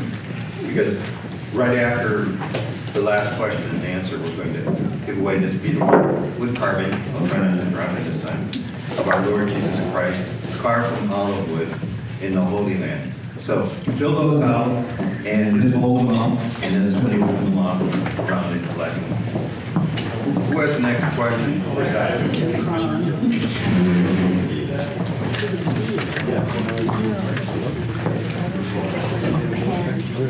Zach, I have a question for you. I've heard it said that a person who is placed privately in the church is saved. I've read this once, I've never heard it personally, but they could have 100 wafers or posts placed on a table, but they could actually point out the one that was consecrated. Have you ever heard that to be true? Yes. The answer is yes. Yes, the answer is yes. Elaborate a little bit more on that. What they feel is hatred or extreme sickness, and it's believed that that's caused by the love of God. They are so against the love of God that it makes them sick. And they can tell that in the consecrated host. The funny thing about that is when somebody steals a host, which is generally done because so many Novus Ordo churches receive in the hand, because you can't steal a host that's been given in the mouth, now it's been used. You can't sell that, but you can sell one that's been given in the hand. The cheapest those you generally sell for is about $1,500. If they're desperate, they'll pay as much as $15,000 for it. The average used to be about $5,000, because you have to give your 30 pieces of silver for Jesus. And Satanist groups are willing to pay that. And I tell people, what would stop you from, other than you're a good Catholic, but let's say you weren't a good Catholic, what would stop you from going to a Catholic bookstore, buying a box of unconsecrated hosts for about $10, a nice Saborum would be like $325, buy that, put them together, go to a satanic temple somewhere and say, "Hey, I know you guys pay between $1,500 and $15,000. Today only, I'll sell you 100 of them for $100,000. What would stop you from being able to do that? Because they can feel of them and know they're unconsecrated. They wouldn't buy them. And they'd probably put a curse on you on top of that. By the way, before we take the next question, anybody here, anybody watching on Facebook Live, be aware that we are videotaping this entire presentation, and within probably a week it'll be posted at bethlight.org. Take that video, watch it again, and send it to all your friends. Who has the next question for Zach King?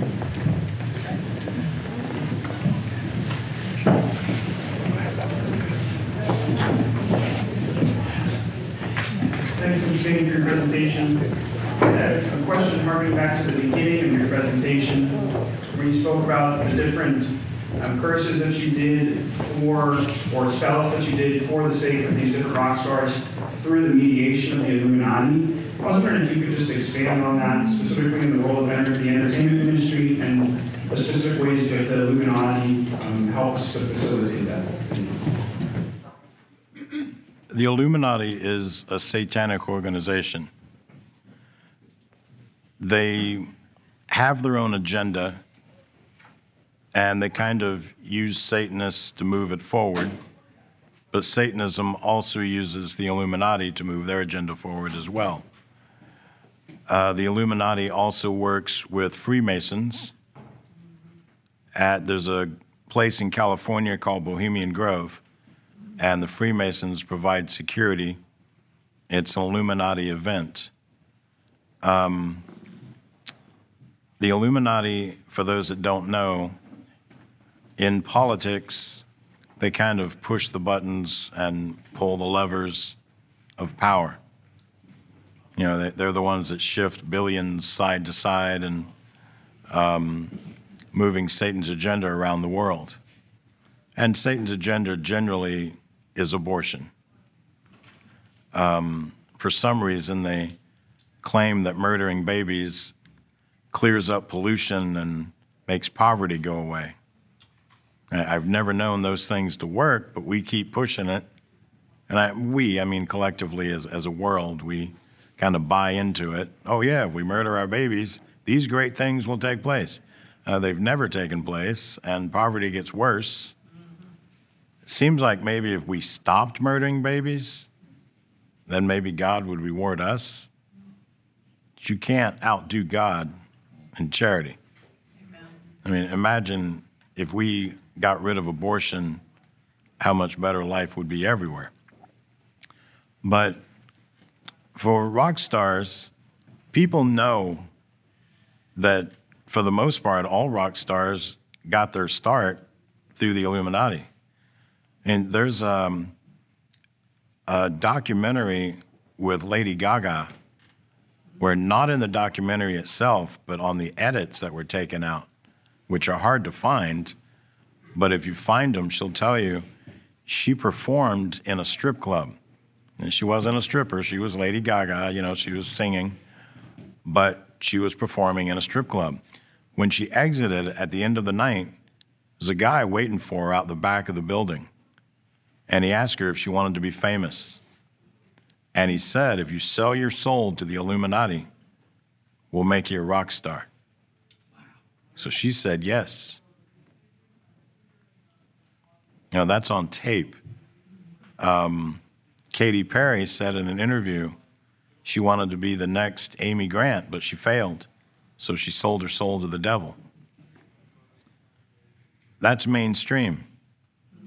Bob Dylan said on 60 Minutes that he sold his soul to the devil, made a deal, and he's performing his end, he's holding up his end of the bargain. You know, by performing every day if he can.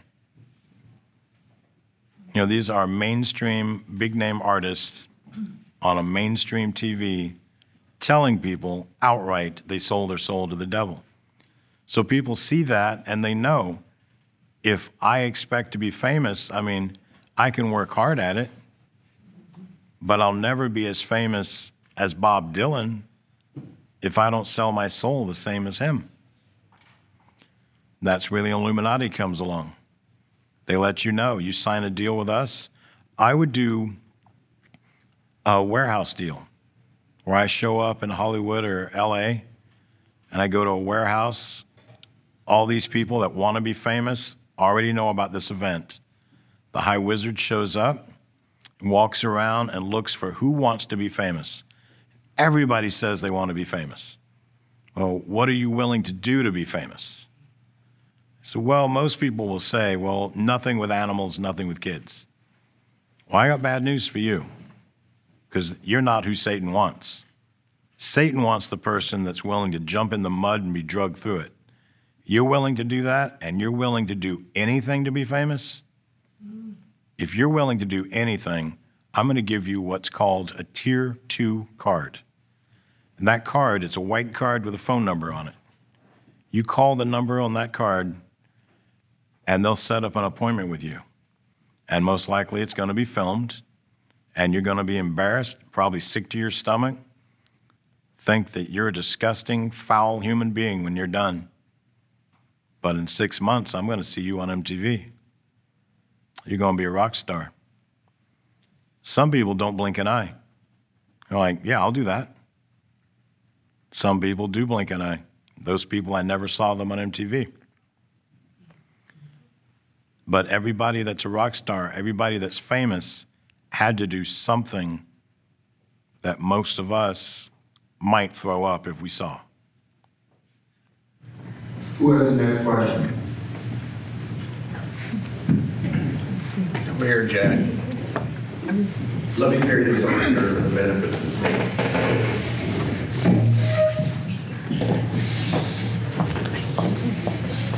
I just wondered your opinion on Harry Potter, your current opinion on Harry Potter. Harry Potter. It's my favorite question.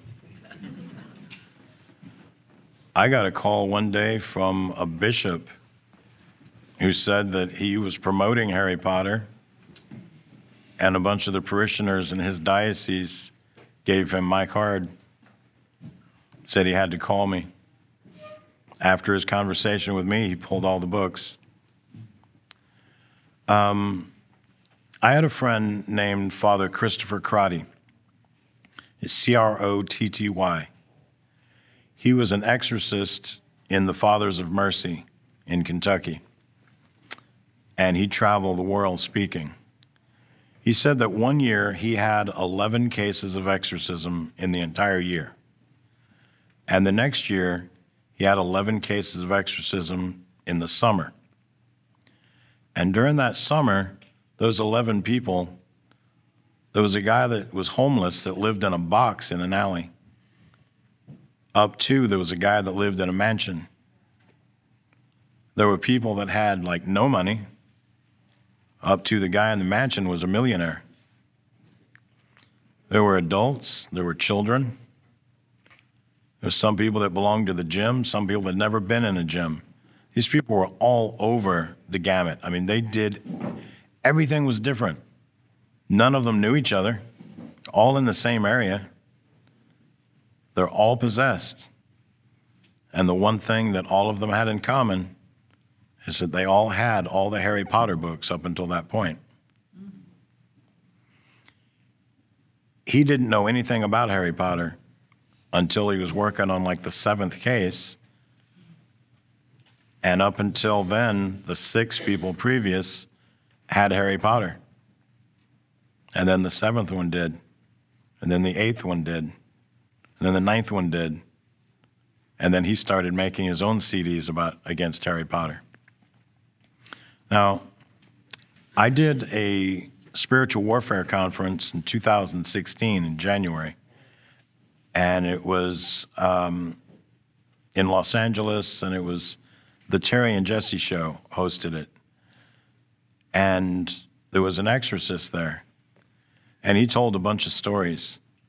And one of the stories he told is that he was friends with Father Chad Ripperger. And I guess Father Ripperger told him a story about, he did an exorcism one time, and when the demon manifested, he had it identify himself. And the demon said he was one of the 6. Well, that doesn't say who it is. Do you have another name? What is one of the 6? One of the 6 what?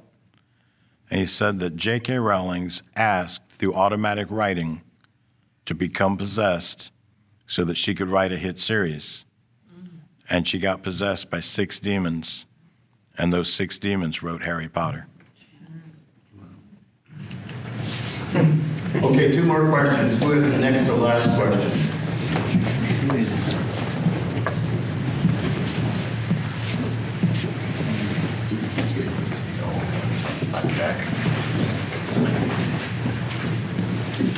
Thank you, Zach, for doing what you're doing, and it's given me a great deal of hope that we're actually onto something here.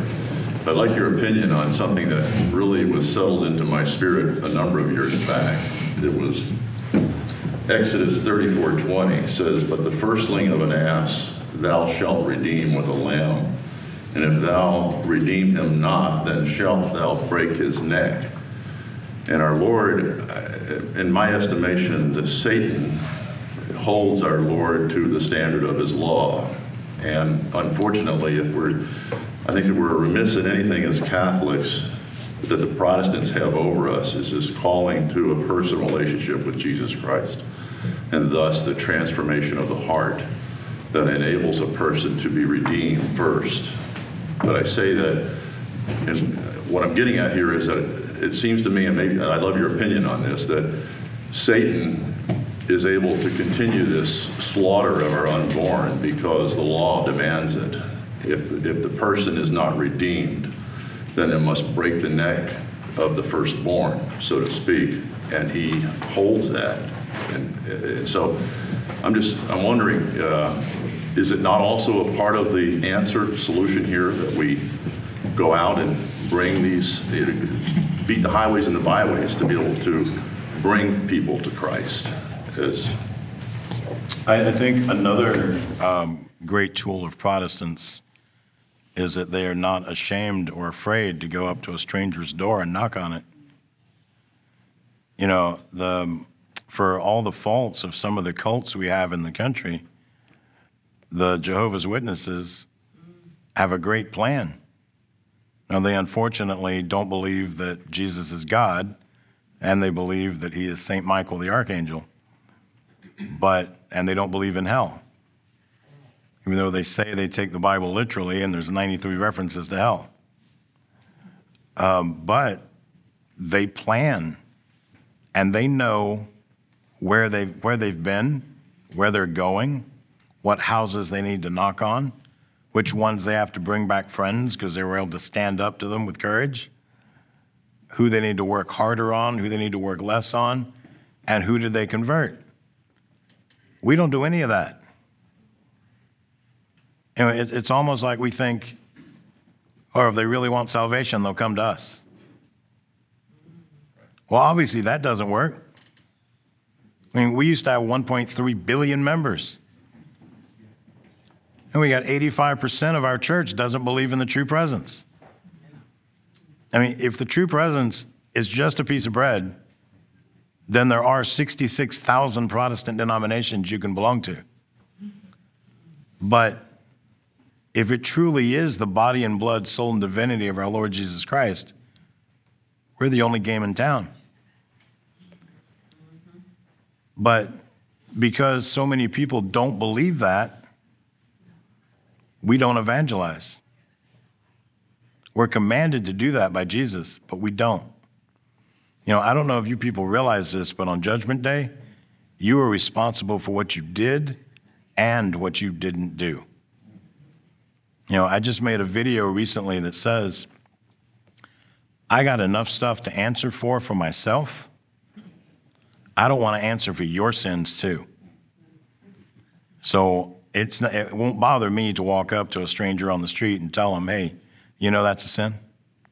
You know you're not supposed to do that? Now, you can't attack that person. You can't beat them over the head with the Bible. You got to say it in a nice way. You got to make sure that the love in your heart comes out and they can see it, because it's your love is what's going to win them. You know, when you go to an exorcism, heaven forbid some of you have to go sometime, the priest that's doing it cannot exorcise that person unless he loves them. That's why you bring muscle with you, because it's hard to love somebody that's beating the crap out of you. But if you can love the person, the devil will flee. Last question. I just wanted to ask you if there was a time in the United States when Satanism or occultic activity was actually illegal. Do you know? I imagine there was, but I mean, our country is so twisted that there's, you know, our Supreme Court has approved things along the way that they had no business approving or deciding against either. I mean, you know, we at one point decided that certain human beings were only half human. You know, are 3/4 of a human being. Women didn't have the right to vote. Now we got gay marriage. And they redefined God's law. So they apparently have overstepped their bounds and authority. You know, when our country founded, I think Catholicism was illegal. I would imagine at some point probably Satanism was illegal, but probably not over the entire country. Probably just wherever possibly it was a problem. It should be illegal now, but you know, for the longest time, when I first came out of Satanism, I told people about these satanic conventions that happened all around the world, and they happened in the United States. And people heard that message and said, oh no, that stuff doesn't really happen. And, you know, Satan's not that bold. You know, you were having residual effects from taking acid, or you were just hallucinating, or you dreamed it, or you made it up, or you're lying about it. But, you know, Satanism, you know, there's not that many people that are Satanists in the world. And, you know, that Lucian Greaves recently said that he's the head of the Satanic Temple, recently said there's 300,000 members in the Satanic Temple. So the person that said there wasn't many said there was less than 10,000 in the world. So now we find out that the Satanic Temple has 300,000. And they just had SatanCon this weekend in Arizona. And people were calling me like in a panic, like, what are we going to do? How are we going to solve this? I said, well, you had the way to solve it starting in January of 2008 when I came out and told you about it, and you said I was wrong. Now suddenly you hear I'm right, and now you're in a panic? You had 14 years to shut it down. This reminds me of the way we fight the abortion industry. Do you know when Planned Parenthood opened? 1916. It was open for like 56 years before abortion was ever legal, because Satan saw the writing on the wall and knew this was coming. But what did we say? Oh, that's never going to happen. That's not going to happen. Somebody's dreaming. You know, Satan's not that bold. That'll never happen. And, you know, if it happens, we'll fight it when it opens up. Well, how's that working for you? You know, you know, like I said before, we march and we write laws. Oh, that didn't work. Let's do it again next year. All right, didn't work that time. Well, let's do it again next year. It didn't work that time. Let's do it again next year. We've been doing it now for 50 years. So waiting to fight it when it opens didn't work. And marching and writing new laws doesn't work. But I brought you a message from heaven of how to shut it down. Yes. Thank you, Zach.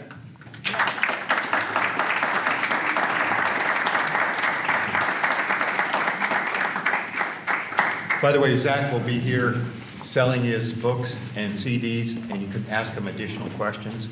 But let's do two things right now. Let's pick the winner, Kathy Roth, Canada's gift to the United States pro-life movement. And to us. And to us, well. And Missy, Yeah? read the name of the winner of this beautiful wood carving. Missy Smith? Oh, no, sorry. Janice Lee. Where's Jen? Oh. Janice.